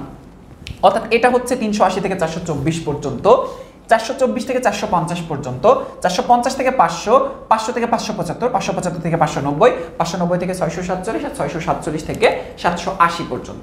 তাহলে দেখো পরেরটা শুরু, প্রথমটার লাস্টের অংশ। এভাবে তুমি শুধুমাত্র এই সংখ্যাগুলো মনে রেখেই তুমি কিন্তু এই যে যেই আমাদের যে দৃশ্যমান অঞ্চলের যে বর্ণ, সেই বর্ণের সীমাটা মনে রাখতে পারো। এখন তাহলে বলো তো আমাদের কোন অঞ্চলের মধ্যে পড়েছে? আমি স্পষ্ট দেখতে পাচ্ছি যে আমার এখানে 380 থেকে 780 ন্যানোমিটার যেহেতু দৃশ্যমান অঞ্চলের জন্য ছিল, আমার ম্যাথের উত্তর হচ্ছে 434। তাহলে 434টা কিসের মধ্যে পড়েছে দেখো তো? 424 থেকে 450 এই সীমার মধ্যে পড়েছে না? তার মানে দেখো আমি কিন্তু যেই কালার দিয়ে লিখেছি সেই কালারটাই হচ্ছে আমাদের উত্তর। তার মানে 424 থেকে 450 হচ্ছে কোন কালারের জন্য বলো তো? নীল বর্ণের জন্য। তার মানে এক্ষেত্রে আমার দৃশ্যমান অঞ্চলে অবস্থিত এবং আমার ওই তরঙ্গ দৈর্ঘ্যের সে বর্ণটা হবে নীল কালারের। তাহলে দেখো একই টাইপের কোশ্চেন কিন্তু আমাদের বারবার কিন্তু বিভিন্ন বোর্ডে আসতে দেখা যায়। সো এক্ষেত্রে তোমার এই যে সীমাটা, এই সীমাটা কিন্তু মুখস্থ করতে হবে। এটার গ এবং ঘ আমাদের এতটাই ইম্পর্টেন্ট যে বিভিন্ন বোর্ডে বারবার কিন্তু আমি একই ধরনের কোশ্চেন দেখব। আমরা এখন নতুন একটা সৃজনশীল কোশ্চেন সলভ করব, যেই সৃজনশীল কোশ্চেনটা ঢাকা, যশোর, সিলেট এবং দিনাজপুর বোর্ডে অর্থাৎ সমন্বিত বোর্ডে 2018 সালে এসেছিল। আমরা একটা উদ্দীপক দেখতে পাচ্ছি, যে উদ্দীপকে আমরা কতগুলো শক্তি স্তর দেখতে পাচ্ছি, 1 2 3 4, অর্থাৎ আমাদের এখানে 4টা শক্তি স্তর আছে, যে শক্তি স্তরগুলোকে ABCD দ্বারা আইডেন্টিফাই করা হয়েছে। অর্থাৎ এটা হচ্ছে প্রথম শক্তি স্তর, এটা দ্বিতীয়, এটা তৃতীয় এবং এটা হচ্ছে চতুর্থ শক্তি স্তর। আমাদের ইনভার্ট ধ্রুবকের একটা ভ্যালু দেওয়া আছে। আমাদের এখানে কতে কোশ্চেন করা হয়েছে, ভরক্রিয়া সূত্রটি লিখো, রাসায়নিক পরিবর্তন চ্যাপ্টারটির কোশ্চেন, এবং ক নম্বর কোশ্চেনটা হচ্ছে বিশুদ্ধ পানির পিএইচ এর মান 7 ব্যাখ্যা করো। সো আমরা একটু মুখে মুখে ব্যাখ্যা করার চেষ্টা করে ফেলি। যে আমাদের ভরক্রিয়া সূত্র বলতে বোঝায় যে আমাদের যে কোনো একটা রাসায়নিক বিক্রিয়ার হার, গতিবেগ বা হার, এটা সক্রিয় ভরের সমানুপাতিক। অর্থাৎ বুঝতেই পারতেছো, অর্থাৎ নির্দিষ্ট তাপমাত্রায় কোনো একটা রাসায়নিক বিক্রিয়ার রেট অফ রিঅ্যাকশন, অর্থাৎ কোনো একটা রাসায়নিক বিক্রিয়ার হার সক্রিয় ভরের সমানুপাতিক। সক্রিয় ভর বলতে দুইটা জিনিসকে বোঝানো হচ্ছে, একটি হচ্ছে আমাদের মোলার ঘনমাত্রা এবং অপরটি হচ্ছে আংশিক চাপ। তো সক্রিয় ভর বলতে দুইটা জিনিসকে বোঝানো হয়। আমরা কেপি কেসি রিলেটেড আমরা বিভিন্ন ধরনের টার্ম পড়ব, বিভিন্ন ধরনের গাণিতিক সমস্যাগুলি সমাধান করব। এগুলোই এসেছে কিন্তু আমাদের ভরক্রিয়া সূত্রের কনসেপ্ট থেকে। এরপর আমরা চলে যাচ্ছি যে বিশুদ্ধ পানির পিএইচ এর মান 7 ব্যাখ্যা করো। আমরা জানি যে পানির আয়নিক গুণফল হচ্ছে 10⁻⁻14। অর্থাৎ আমরা যদি এভাবে চিন্তা করি যে বিশুদ্ধ পানির ক্ষেত্রে H+ আয়নের ঘনমাত্রা এবং OH- আয়নের ঘনমাত্রা সেম থাকে এবং সেটা হয় 10⁻⁷, এবং এই দুইটার গুণফল হচ্ছে 10⁻⁻14। যেহেতু বিশুদ্ধ পানির ক্ষেত্রে H+ আয়নের ঘনমাত্রা এবং OH- আয়নের ঘনমাত্রা সেম থাকে, এই জন্য দেখা যায় যে বিশুদ্ধ পানির ক্ষেত্রে আমাদের পিএইচ এর ভ্যালুটা 7 দেখা যায়। অর্থাৎ এই দুটার গুণফল হচ্ছে 10⁻⁻14 মাইনাস লন দ্বারা বা লগ দ্বারা যদি আমরা ক্যালকুলেশন করে ফেলি, তখন দেখা যাবে যে আমাদের পিএইচ এর ভ্যালুটা আসবে আমাদের 7। অর্থাৎ আমাদের বিশুদ্ধ পানির ক্ষেত্রে পিএইচ এর ভ্যালুটা সবসময়ের জন্যই 7 থাকে। ওকে, সো আমরা দেখব যে আমাদের গ নাম্বার কোশ্চেন, উদ্দীপকের সর্বশেষ শক্তি স্তরে অরবিটাল সংখ্যা নির্ণয় করো। অর্থাৎ উদ্দীপকের সর্বশেষ শক্তি স্তর বলতে বোঝানো হচ্ছে ডি নাম্বার শক্তি স্তর। অর্থাৎ আমাদের এন এর ভ্যালুটা 4, এন এর ভ্যালু 4 হলে সেক্ষেত্রে অরবিটাল সংখ্যা নির্ণয় করার কোশ্চেনটা অলরেডি কিন্তু আমরা সলভ করে ফেলেছি। আমরা যদি একটু পেছনে চলে যাই, সো পেছনে গেলে কিন্তু আমরা উত্তরটা দেখতে পাবো যে এন এর ভ্যালুটা যখন 4, তখন আমাদের অরবিটাল সংখ্যা, অর্থাৎ আমাদের এই ইলেকট্রন সংখ্যাটা বের করতে বলে নাই, শুধুমাত্র আমরা যদি অরবিটাল সংখ্যা 16টা এইটুকু পর্যন্ত দেখাই এবং লাস্টের যে কলামটা রয়েছে সেটা যদি না দেখাই, তাহলে কিন্তু আমাদের উত্তরটা হয়ে যাবে। তার মানে অলরেডি কিন্তু আমাদের উত্তরটা হয়ে গিয়েছে। সো আমরা চলো আমাদের পরবর্তী কোশ্চেনটা আমরা একটু দেখি যে ঘতে কি বলা হয়েছে।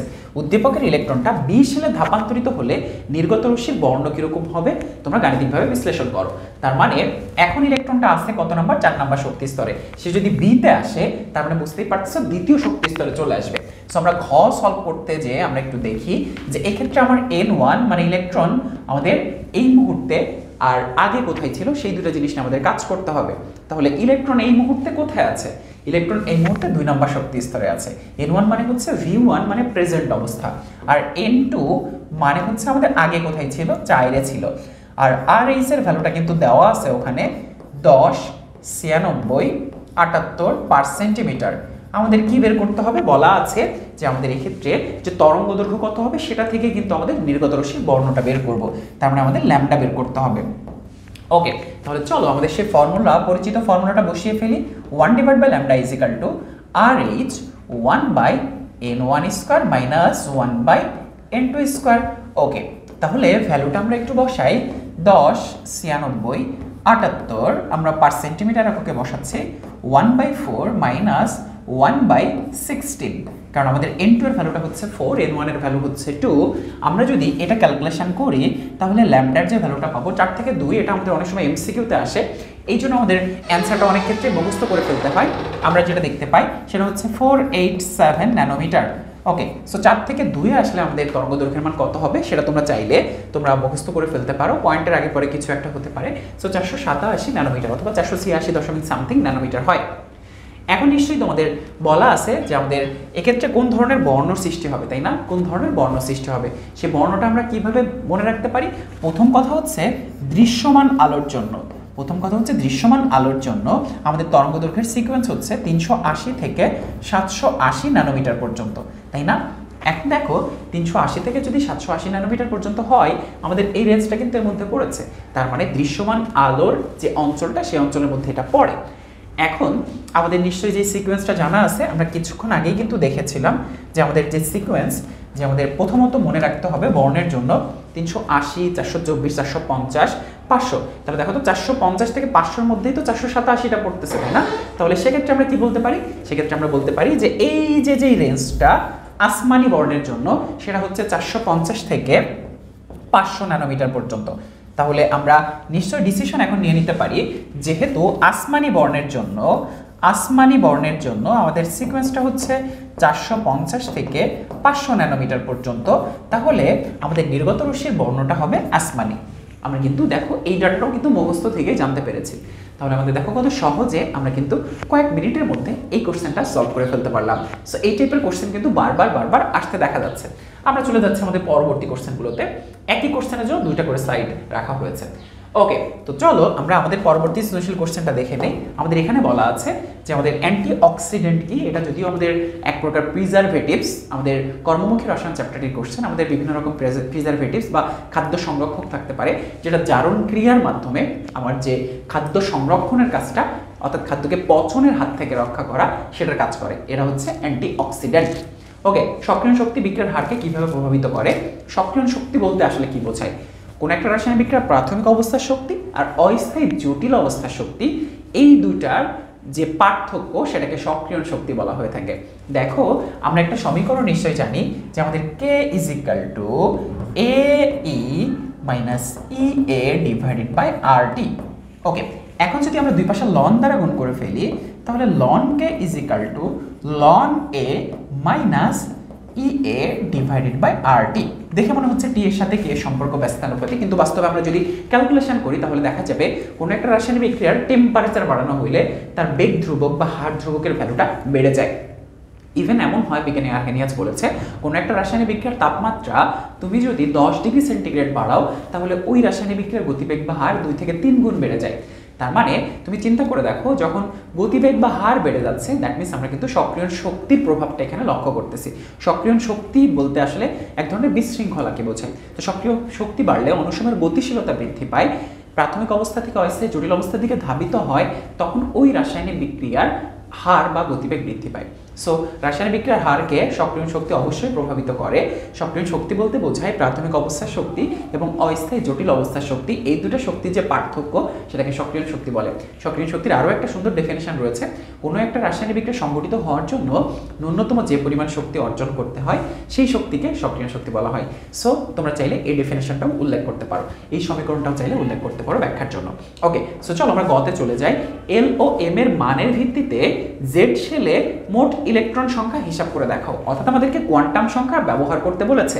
সহকারী কোয়ান্টাম সংখ্যা এবং চুম্বক কোয়ান্টাম সংখ্যার মান ব্যবহার করে জেড শেল বলতে কি বোঝায় দেখো, এক্স মানে হচ্ছে 1 নাম্বার, 2 নাম্বার এবং 3 নাম্বার। সো অলরেডি কিন্তু এই কোশ্চেনটার উত্তর আমরা পেয়ে গিয়েছি। কিভাবে পেয়ে গিয়েছি?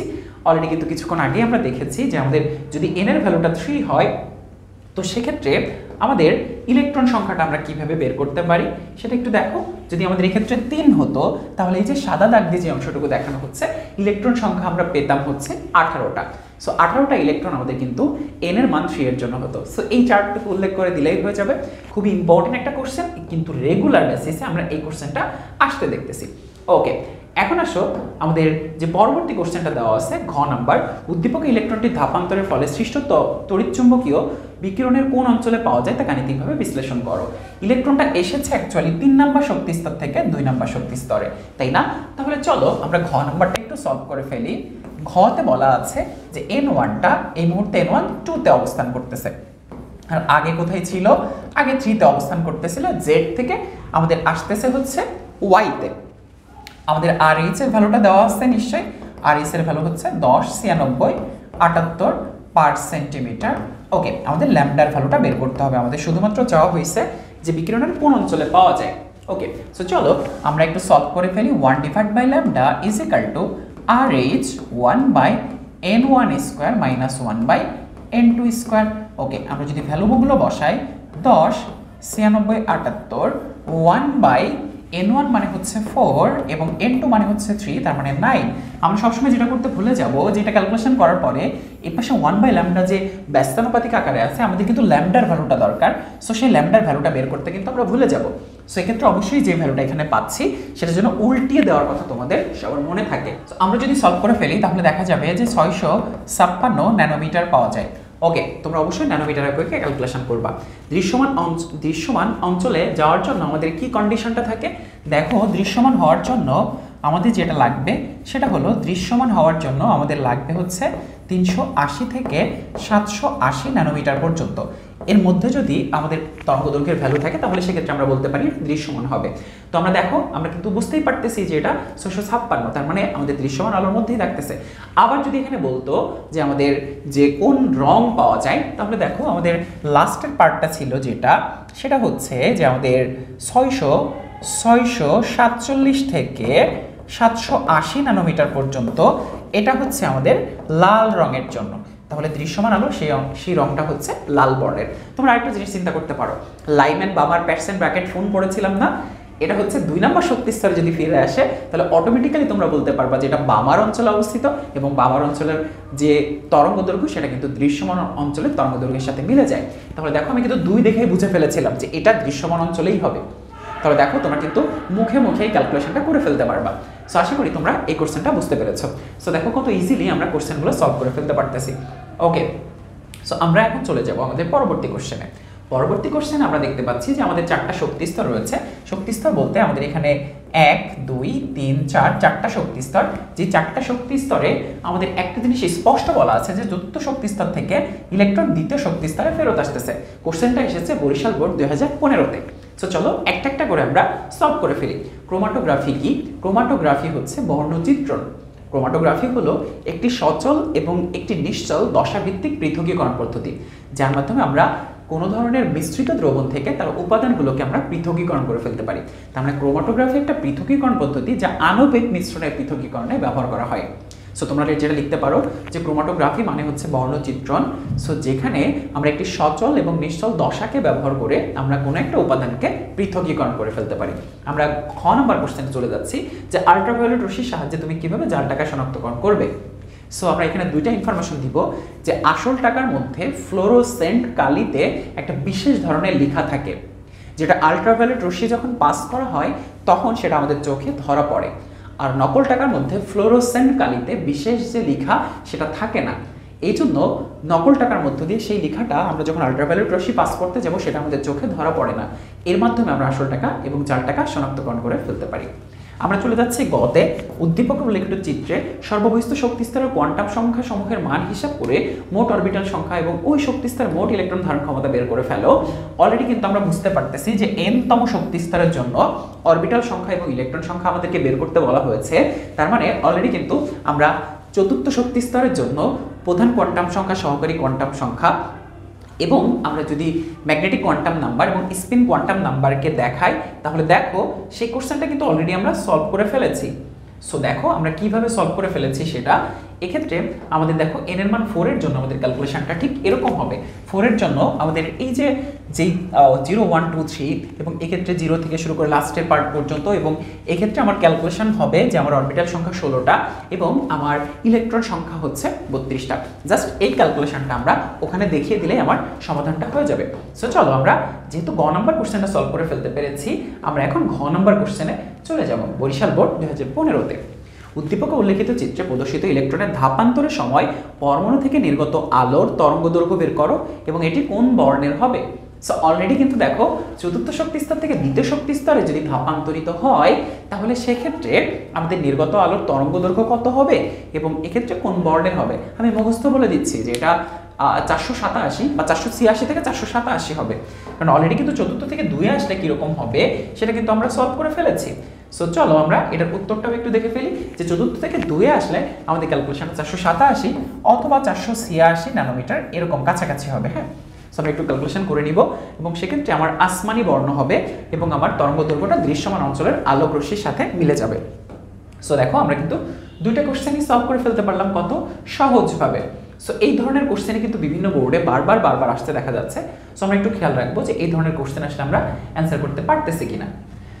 সো আমরা এখন সলভ করব আমাদের দিনাজপুর বোর্ড 2016 সালের কোশ্চেন। এই কোশ্চেনটা অনেক ইম্পর্টেন্ট, যেখানে আমাদের KLM তিনটা শক্তি স্তর দেওয়া আছে। K মানে 1 নাম্বার শক্তি স্তর, L মানে 2 নাম্বার শক্তি স্তর, M মানে হচ্ছে 3 নাম্বার শক্তি স্তর। সো এই শক্তি স্তরগুলোকে কাজে লাগিয়ে আমরা চলো সবগুলো কোশ্চেন সলভ করে ফেলি। ওকে, সো দেখো আমাদের এই ক্ষেত্রে আয়নীকরণ বিভব কি? আয়নীকরণ বিভব মানে হচ্ছে গ্যাসীয় বিচ্ছিন্ন অবস্থায় 1 মোল পরমাণু থেকে 1 মোল ইলেকট্রন অপসারিত করে 1 মোল ধনাত্মক আয়নে পরিণত হতে যে পরিমাণ তাপ শক্তি নির্গত হয় না, এটা একটা তাপহারী প্রক্রিয়া। যে পরিমাণ তাপ শক্তি শোষিত হয়, যে পরিমাণ তাপ শক্তি প্রয়োজন হয়, সেই পরিমাণ তাপ শক্তিকে আয়নীকরণ শক্তি বা আয়নীকরণ বিভব বলা হয়ে থাকে। সো ইলেকট্রন সরিয়ে নিয়ে আসবো, শক্তির প্রয়োজন হবে, শক্তি শোষণ হবে, এটা কিন্তু মাথায় রাখতে হবে। ক্রোমাটোগ্রাফির মূলনীতি কি? ক্রোমাটোগ্রাফি মানে হচ্ছে একটা বর্ণচিত্রণ পদ্ধতি, যেখানে আমাদের একটা সচল দশা থাকবে, একটা নিশ্চল দশা থাকবে। পোলারিটির পার্থক্যের ভিত্তিতে আমরা আসলে সচল উপাদান এবং মানে মোবাইল দশা এবং স্ট্যাটিক দশার মাধ্যমে আমরা উপাদানগুলোকে পৃথকীকরণ করব। এটাই হচ্ছে অ্যাকচুয়ালি ক্রোমাটোগ্রাফির মূলনীতি। মানে সচল দশা এবং নিশ্চল দশা দুটা লেয়ার সৃষ্টি করে, অর্থাৎ মোবাইল ফেজ এবং স্ট্যাটিক ফেজ, এই যে দুইটা দশা বিবেচনা করে আমরা উপাদানগুলোকে পৃথকীকরণ করে ফেলবো। ওকে, সো ক্রোমাটোগ্রাফি হচ্ছে একটা সচল এবং নিশ্চল দশা ভিত্তিক পৃথকীকরণ পদ্ধতি। আমরা চলে যাচ্ছি গতে। উদ্দীপকে ইলেকট্রনটি ধাপান্তরের সময় শোষিত শক্তির পরিমাণ বের করো। ইলেকট্রনটা কই থেকে কই যাচ্ছে দেখো, 1 নাম্বার শক্তি স্তর থেকে ইলেকট্রনটা চলে যাচ্ছে 2 নাম্বার শক্তি স্তরে। অলরেডি কিন্তু সেম টাইপের কোশ্চেন আমরা সলভ করে ফেলেছি। আমাদের সূত্রটা কি দেখো, সূত্রটা হচ্ছে আমাদের গতে আমাদের সূত্রটা হচ্ছে En ইজ ইকুয়াল টু, আমাদের ফর্মুলাটা হচ্ছে -2 pi square me to the power 4 divided by n square h square. ওকে, এরপর হচ্ছে আমাদের এখানে যে কাজটা করতে হবে যে আমাদের ইলেকট্রনটি ধাপান্তরের সময় শোষিত শক্তির পরিমাণটা বের করো। তারপরে ধাপান্তর বলতে কই থেকে হচ্ছে, 1 থেকে দ্বিতীয় শক্তি স্তরে যাচ্ছে। তার মানে একবার হচ্ছে প্রথম শক্তি স্তরের জন্য আমরা ক্যালকুলেশন করব, প্রথম শক্তি স্তরের জন্য আমরা ক্যালকুলেশন করব। সেক্ষেত্রে n এর ভ্যালুটা হবে 1, বাকি সব কিছুর ভ্যালু কিরকম হবে দেখো, m এর ভ্যালুটা হবে 9.1 into 10 to the power -28 gram. CGS একক নিয়ে ক্যালকুলেশন করব আমরা। ই হবে -4.8 into 10 to the power -10 electrostatic unit. আমাদের এইচ এর ভ্যালুটা হবে 6.626 into 10 to the power -27 arc second. Okay, so দেখো বাকি সব ক্যালকুলেশনটা আমরা এখানে করে ফেলতে পারবো। আরেকটা হচ্ছে দ্বিতীয় শক্তি স্তরের জন্য যেটা আমরা বের করতাম, সেটা হচ্ছে E1 এর ভ্যালুটা বের করব। দ্বিতীয় শক্তি স্তরের জন্য আমরা n এর ভ্যালুটা 2 বসিয়ে আমরা E2 বের করতাম। এরপর ফাইনালি আমরা যেটা করব সেটা হচ্ছে del E is equal to E2 minus E1, যেটার এককগুলো পাবো হচ্ছে আমরা আর্গ এককে পাবো, আর্গ ERG, যেহেতু আমরা সিজিএস এককে ক্যালকুলেশন করতেছি। তো চলো এই টাইপের ম্যাথ যেহেতু অলরেডি একটা সলভ করা হয়েছে, আমরা এই টাইপের একটা ম্যাথ সলভ করা হয়েছে সেরকম একটা জায়গায় চলে যাই চলো, তাহলে তোমাদের কাছে ব্যাপারটা একদম ইজি হয়ে যাবে। সো দেখো আমরা এরকম একটা ম্যাথে চলে যাচ্ছি। দেখো এক্ষেত্রে En ছিল, আমাদের এই জায়গাটাতে যেটা অসুবিধা হয়েছিল বা যেটা আমাদের কোশ্চেনে ছিল সেটা হচ্ছে যে আমার এক্ষেত্রে 1 থেকে 3 এ চলে যাচ্ছিল আর ওখানে 1 থেকে 2 এ যাচ্ছে। তাহলে দেখো আমাদের এই ক্ষেত্রে ভ্যালুগুলো দেওয়া আছে সিজিএস এককে। আমরা এই সমীকরণের মানটা বসিয়ে আমরা E1 এর ভ্যালুটা বের করেছি। ওই ম্যাথটাতে পার্থক্য কি, আমাদের E3 বের না করে আমরা এই ক্ষেত্রে কি বের করব, আমরা E2 বের করব ওই ম্যাথের জন্য। এবং সবশেষ যেটা করব ডেল ই এর ভ্যালু বের করব, বড় মান মাইনাস ছোট মান, কারণ উচ্চ শক্তি স্তরে শক্তি বেশি। তাহলে সেক্ষেত্রে আমরা যে অ্যান্সারটা বের করব সেটাই হচ্ছে আমার ওই ক্ষেত্রে শোষিত শক্তির ভ্যালু। তাহলে চলো এবার আমরা আমাদের সেই কোশ্চেনে আবারও চলে যাই।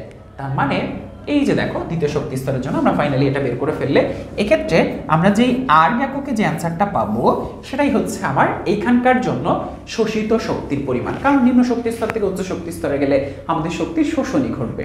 আশা করি তোমরা কোশ্চেনটা বুঝতে পেরেছো। এখন আসলে আমরা ঘতে চলে যাব।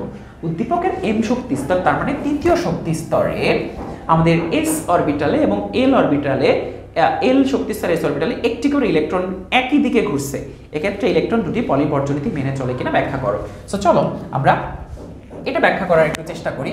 ঘ নাম্বার কোশ্চেনে বলা হয়েছে উদ্দীপকের এম শক্তি স্তরে, এম শক্তি স্তর মানে 3 নাম্বার শক্তি স্তরের এস অরবিটালে এবং এল মানে হচ্ছে দ্বিতীয় শক্তি স্তরের এস অরবিটালে একটি করে ইলেকট্রন একই দিকে ঘুরছে।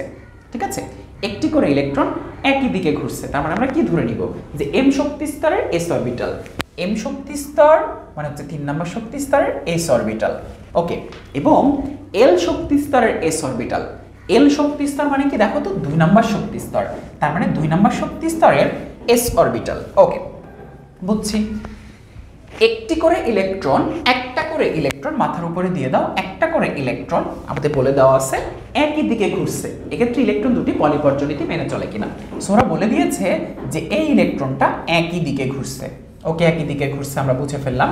এখন আমাদের কাজ হচ্ছে পলিপর্যনীতি মেনে চলে কিনা। ওকে, চলো সেটা আমরা প্রমাণ করব।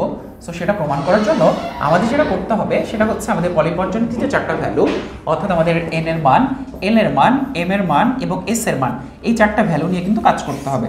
যখন আমরা 4টা ভ্যালু নিয়ে কাজ করব এবং দেখব যে 4টা কোয়ান্টাম সংখ্যার মানই একই রূপ হচ্ছে না, তখন আমরা বলে দিতে পারবো যে পলিপর্যনীতি মেনে চলতেছে। তাহলে দেখো আমাদের এক্ষেত্রে এন এর ভ্যালুটা কত, এন এর ভ্যালুটা হচ্ছে 3, এক্ষেত্রে এন এর ভ্যালুটা হচ্ছে 2, প্রধান কোয়ান্টাম সংখ্যা। এরপর দেখো এল এর ভ্যালুটা কত, এক্ষেত্রে এস এর জন্য এল এর ভ্যালুটা 0, এরপর দেখো এস এর জন্য এল এর ভ্যালুটা 0। আমরা দেখতে পাচ্ছি এস এর ভ্যালু যদি আমাদের এল এর জন্য 0 হয়, এম এর ভ্যালুটাও কিন্তু অ্যাকচুয়ালি 0। ওকে, আর যেহেতু একই স্পিনে তাহলে এটাকে আমরা বলতে পারি +½ এটাকেও আমরা বলতে পারি কিন্তু +½ আশা করি তোমরা ব্যাপারটা বুঝতে পেরেছো। এখন আসো আমরা 4টা কোয়ান্টাম সংখ্যা দেখে ফেললাম। আমাদের পলিপর্যনীতিটা আসলে কি, একটি পরমাণুতে 2টি ইলেকট্রনের 4টি কোয়ান্টাম সংখ্যার মান কখনো একই রূপ হতে পারবে না। 3টা একই হলেও এটা সেম, এটা সেম, এটা সেম, কিন্তু এটা ডিফারেন্ট, একটা হইলেও ভিন্ন হবে। তার মানে আমরা বলতে পারি যে হ্যাঁ তারা পলিপর্যনীতি কিন্তু মেনে চলে। খুবই চমৎকার একটা কোশ্চেন, জাস্ট আমাদের কনসেপচুয়ালি এটা ব্যাখ্যা করতে পারতে হবে। তো পলিপর্যনীতিটা আমরা এখানে উল্লেখ করে দিব যে একটি পরমাণুতে 2টি ইলেকট্রনের 4টি কোয়ান্টাম সংখ্যার মান কখনো একই রূপ হতে পারবে না। প্রথমটা একই হলেও চতুর্থটা কিন্তু, বা যে কোনো 3টা একই রকম হইলেও আরেকটা কিন্তু ভিন্ন ভিন্ন হবে। আশা করি তোমরা দিনাজপুর বোর্ড 2016 সালের কোশ্চেনটা বুঝতে পেরেছো। এখন আমরা দিনাজপুর বোর্ড 2017 সালের কোশ্চেনটিতে চলে যাচ্ছি।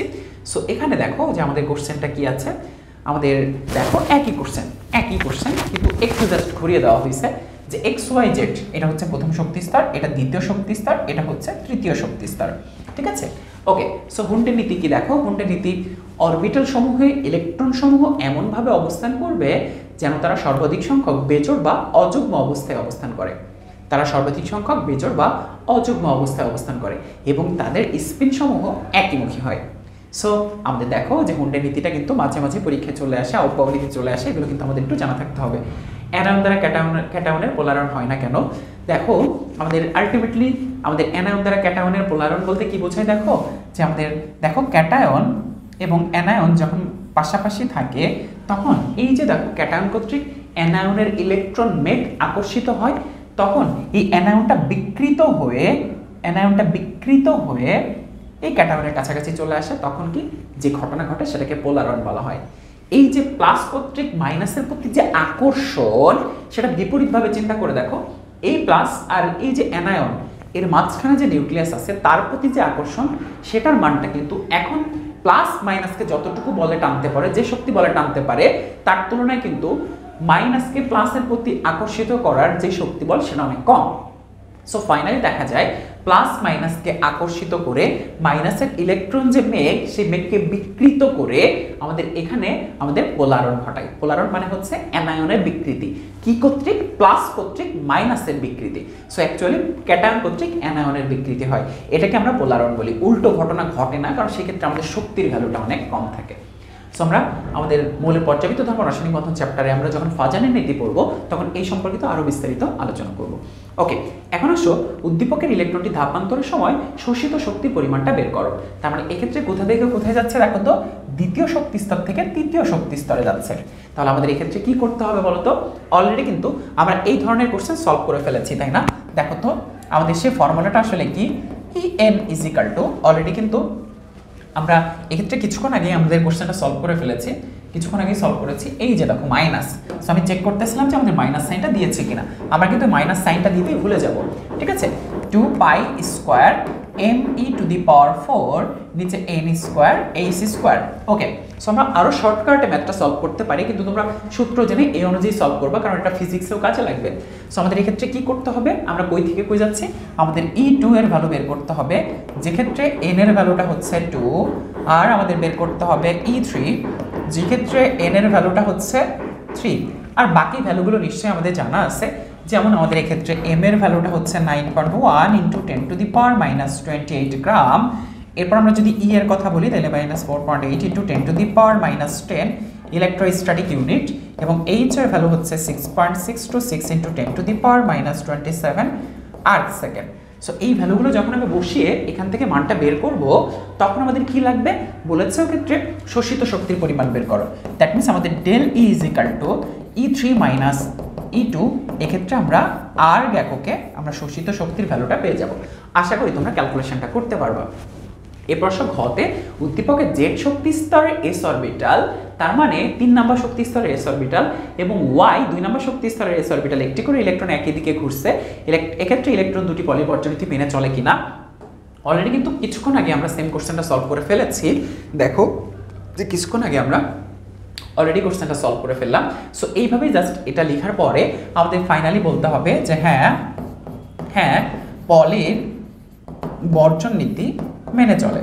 তবে এটা লেখার আগে আমাদের যেটা বলতে হবে, যে পলির বর্জন নীতি বলতে আসলে কি বোঝায়। তুমি যদি পলির বর্জন নীতিটাই উল্লেখ না করো, তাহলে তুমি কিভাবে বলবা যে হ্যাঁ পলির বর্জন নীতি মেনে চলে? অবশ্যই তোমাকে বোঝাতে হবে যে পলির বর্জন নীতি এটা, সে অনুযায়ী এটাকে সাজেস্ট করা হয়। সো আশা করি তোমরা কোশ্চেনটা বুঝতে পেরেছো। সো আমাদের দিনাজপুর বোর্ড 2017 সালের কোশ্চেনটাও আমরা সলভ করে ফেলতে পারলাম। এখন আমরা চলে যাচ্ছি ঢাকা বোর্ড 2016 সালের কোশ্চেনটা সলভ করতে। হ্যাঁ, ওকে, তো দেখো ঢাকা বোর্ড 2016 সালের কোশ্চেন, এই এমন একটা যৌগ N-1D5NS1, এখানে যদি 4 বসাও তাহলে 3D5 4S1, দ্যাট মিনস এটা অবশ্যই ক্রোমিয়ামের ইলেকট্রন বিন্যাস। এবং পরে দেখো যে আমাদের 3D1 4S2। তাহলে দেখো আমাদের পরবর্তী বি যৌগ নিয়ে দেখো কোনটি রঙিন যৌগ গঠন করে। আমাদের দেখো আলটিমেটলি আমাদের এক্ষেত্রে যদি চিন্তা করি D1 থাকে কার 4s2 3D1, তার মানে এটা হচ্ছে আমাদের স্ক্যান্ডিয়ামের ইলেকট্রন বিন্যাস, তাই না? স্ক্যান্ডিয়ামের প্রোটন সংখ্যা হচ্ছে 21, 4s2 3D1। আচ্ছা, ওকে, এখন দেখো সম আয়ন প্রভাব কি, অর্থাৎ সম আয়ন প্রভাব বলতে বোঝানো হচ্ছে যে একই পাত্রের মধ্যে ধরো AgCl আছে আর NaCl আছে। তাহলে দেখো এর মধ্যে Ag+ ion, chloride minus ion এবং Na+ আয়ন, Cl- আয়ন যখন বিয়োজিত হচ্ছে তখন Cl- আয়ন দুইটা হয়ে যাচ্ছে না? একই ধরনের আয়ন, সেটা দ্রাব্যতার উপরে ইফেক্ট ফেলতেছে না? সম আয়ন যে ইফেক্টটা, সেটা হচ্ছে আমরা এখানে এক্সাম্পলের মাধ্যমে বুঝতে পারতেছি। অর্থাৎ একই ধরনের আয়ন উৎপত্তির ফলে কোনো একটা দ্রবণে দ্রাব্যতার যে পার্থক্য সৃষ্টি হয়, সেই প্রভাবকে সম আয়ন প্রভাব বলে। এরপর আসো 3D 4p অরবিটালের মধ্যে কোনটিতে ইলেকট্রন আগে প্রবেশ করবে। সো 3D এবং 4p আমরা যদি একটু দেখি, 3D এবং আমাদের 4p, এক্ষেত্রে আমরা দেখব হচ্ছে n+l এর ভ্যালু, n এর মান 3, d এর জন্য spd, তার মানে 0 1 2, এক্ষেত্রে n এর ভ্যালু হচ্ছে 4, l এর ভ্যালু হচ্ছে 1। দুইটার ক্ষেত্রে আমরা দেখতে পাচ্ছি n+l এর ভ্যালু হচ্ছে 5। যখন দুই ক্ষেত্রে n+l এর সমষ্টি একই, তখন যার n এর ভ্যালু বেশি তার শক্তি বেশি, যার n এর ভ্যালু কম তার শক্তি কম। তাহলে এক্ষেত্রে আমাদের অ্যান্সারটা হচ্ছে আমাদের এক্ষেত্রে n এর ভ্যালুটা কম, এই জন্য 3D এর শক্তি কম, এক্ষেত্রে n এর ভ্যালু বেশি, এই জন্য এর শক্তির মান বেশি। আশা করি তোমরা ব্যাপারটা একদম বুঝতে পেরেছো। ওকে, তাহলে ইলেকট্রন কোনটিতে আগে প্রবেশ করবে? এই যে দেখো 3D তে ইলেকট্রন আগে প্রবেশ করবে, কারণ এর শক্তি কম। সো তুমি n+l নীতি থেকে এই কনসেপ্টটা ব্যাখ্যা করে ফেলতে পারো। আমরা গতে চলে যাচ্ছি যে এই মৌলের সর্বশেষ ইলেকট্রনটির 4টি কোয়ান্টাম সংখ্যার মান নির্ণয় করো।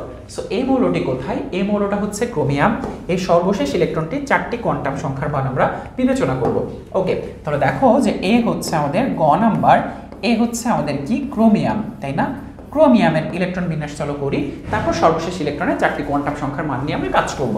ওকে, 1s2, এরপর 2s2, 2px2, 2py2, 2pz2, এরপর 1s2, 2s2, 2p6, 3s2, 3s2, এরপর আসতেছে 3px2, 3p, এরপর 3py2, এরপর 3pz2, এরপর হচ্ছে আমাদের দেখো, এরপর হচ্ছে আমাদের 4s1, তারপর 3D তে ইলেকট্রন গেছে কয়টা দেখো তো, 3D xy1, 3D yz1, 3D zx1, 3D x2-y2 1 এবং 3D z2 1।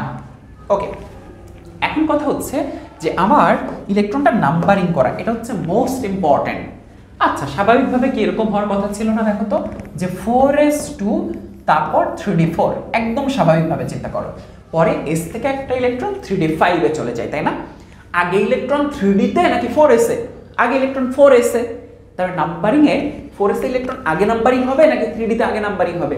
ডেফিনেটলি 4s এ যে ইলেকট্রনগুলো আছে সেটা আগে নাম্বারিং হবে, এবং সর্বশেষ ইলেকট্রনটা 3d এর মধ্যেই আছে। এটা আমাদের অনেকেরই মিসকনসেপশন। নাম্বারিংটা একটু দেখো, 1 নাম্বার ইলেকট্রন এবং 2 নাম্বার ইলেকট্রন এখানে আছে, 3 নাম্বার ইলেকট্রন এবং 4 নাম্বার ইলেকট্রন এখানে আছে।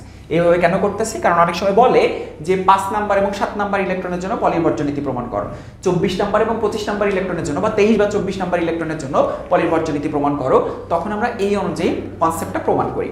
এরপর দেখো 5 নাম্বার এখানে যেহেতু পলিবর্জ্য নীতি অনুযায়ী আমাদের হুন্ডে নীতি অনুযায়ী একটা একটা করে আগে ইলেকট্রন প্রবেশ করে, 5, 6, 7, আবার ডাবল ডাবল করে 8, 9, 10, 11 এবং 12 এখানে আছে। তাহলে 13, 14, 15 আবার ডাবল করে, এরপর হচ্ছে দেখো 16, 17 এবং 18। আচ্ছা, ওকে, বুঝতে পারলাম। এখন দেখো 19 নাম্বার ইলেকট্রন এখানে, মাথায় রাখতে হবে 20 এখানে, 21 এখানে, 22 এখানে, 23 এখানে, 24 এখানে। 3D z2 1 এর মধ্যে 24 নাম্বার ইলেকট্রন। তো 3D z2 এর জন্য আমাদের ওই ভ্যালুগুলো বের করতে হবে। 3D z2 1 এর জন্য আমাদের কিসের ভ্যালু লাগবে বলো তো? এর জন্য আমাদের লাগবে n এর মান, l এর মান, m এর মান এবং s এর মান। ওকে, চলো আমরা একটা একটা করে একটু বের করে ফেলি। ওকে, এখন আমাদের জানা লাগবে একটা জিনিস যে 3D xy, 3D yz, 3D zx, এরপর 3D x2-y2 এবং 3D z2।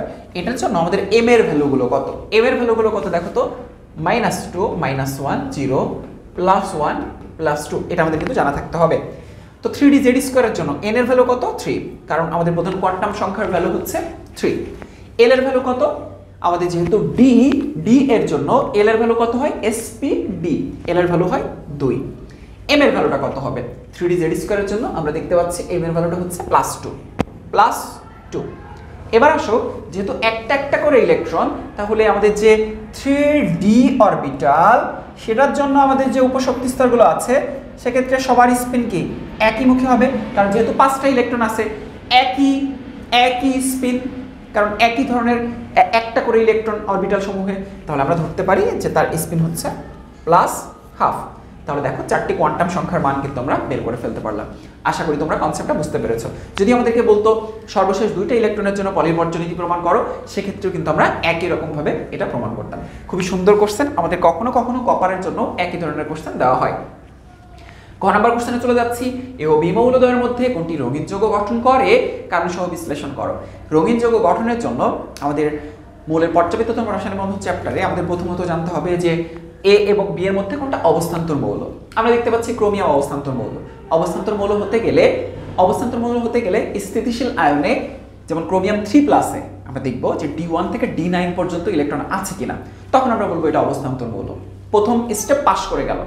সো প্রথম স্টেপ পাস করে সে অবস্থান্তর মৌল যদি হয় তখন সে রঙিন যৌগ গঠন করতে পারে।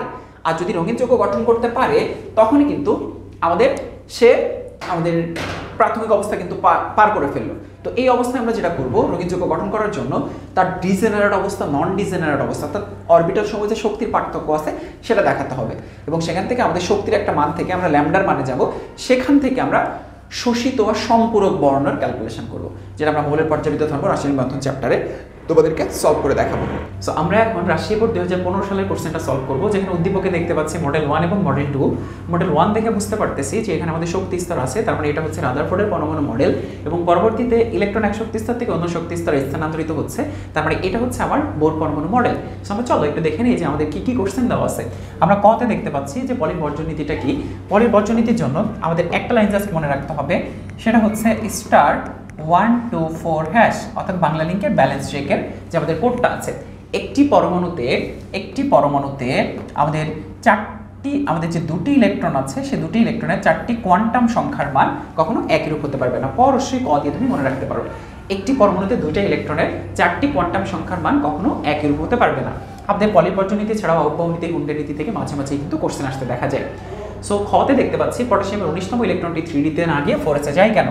সো খতে আমরা দেখি পটাশিয়ামের 19তম ইলেকট্রনটি 3D-তে না গিয়ে 4s-এ যায় কেন। 3D এবং হচ্ছে 4s।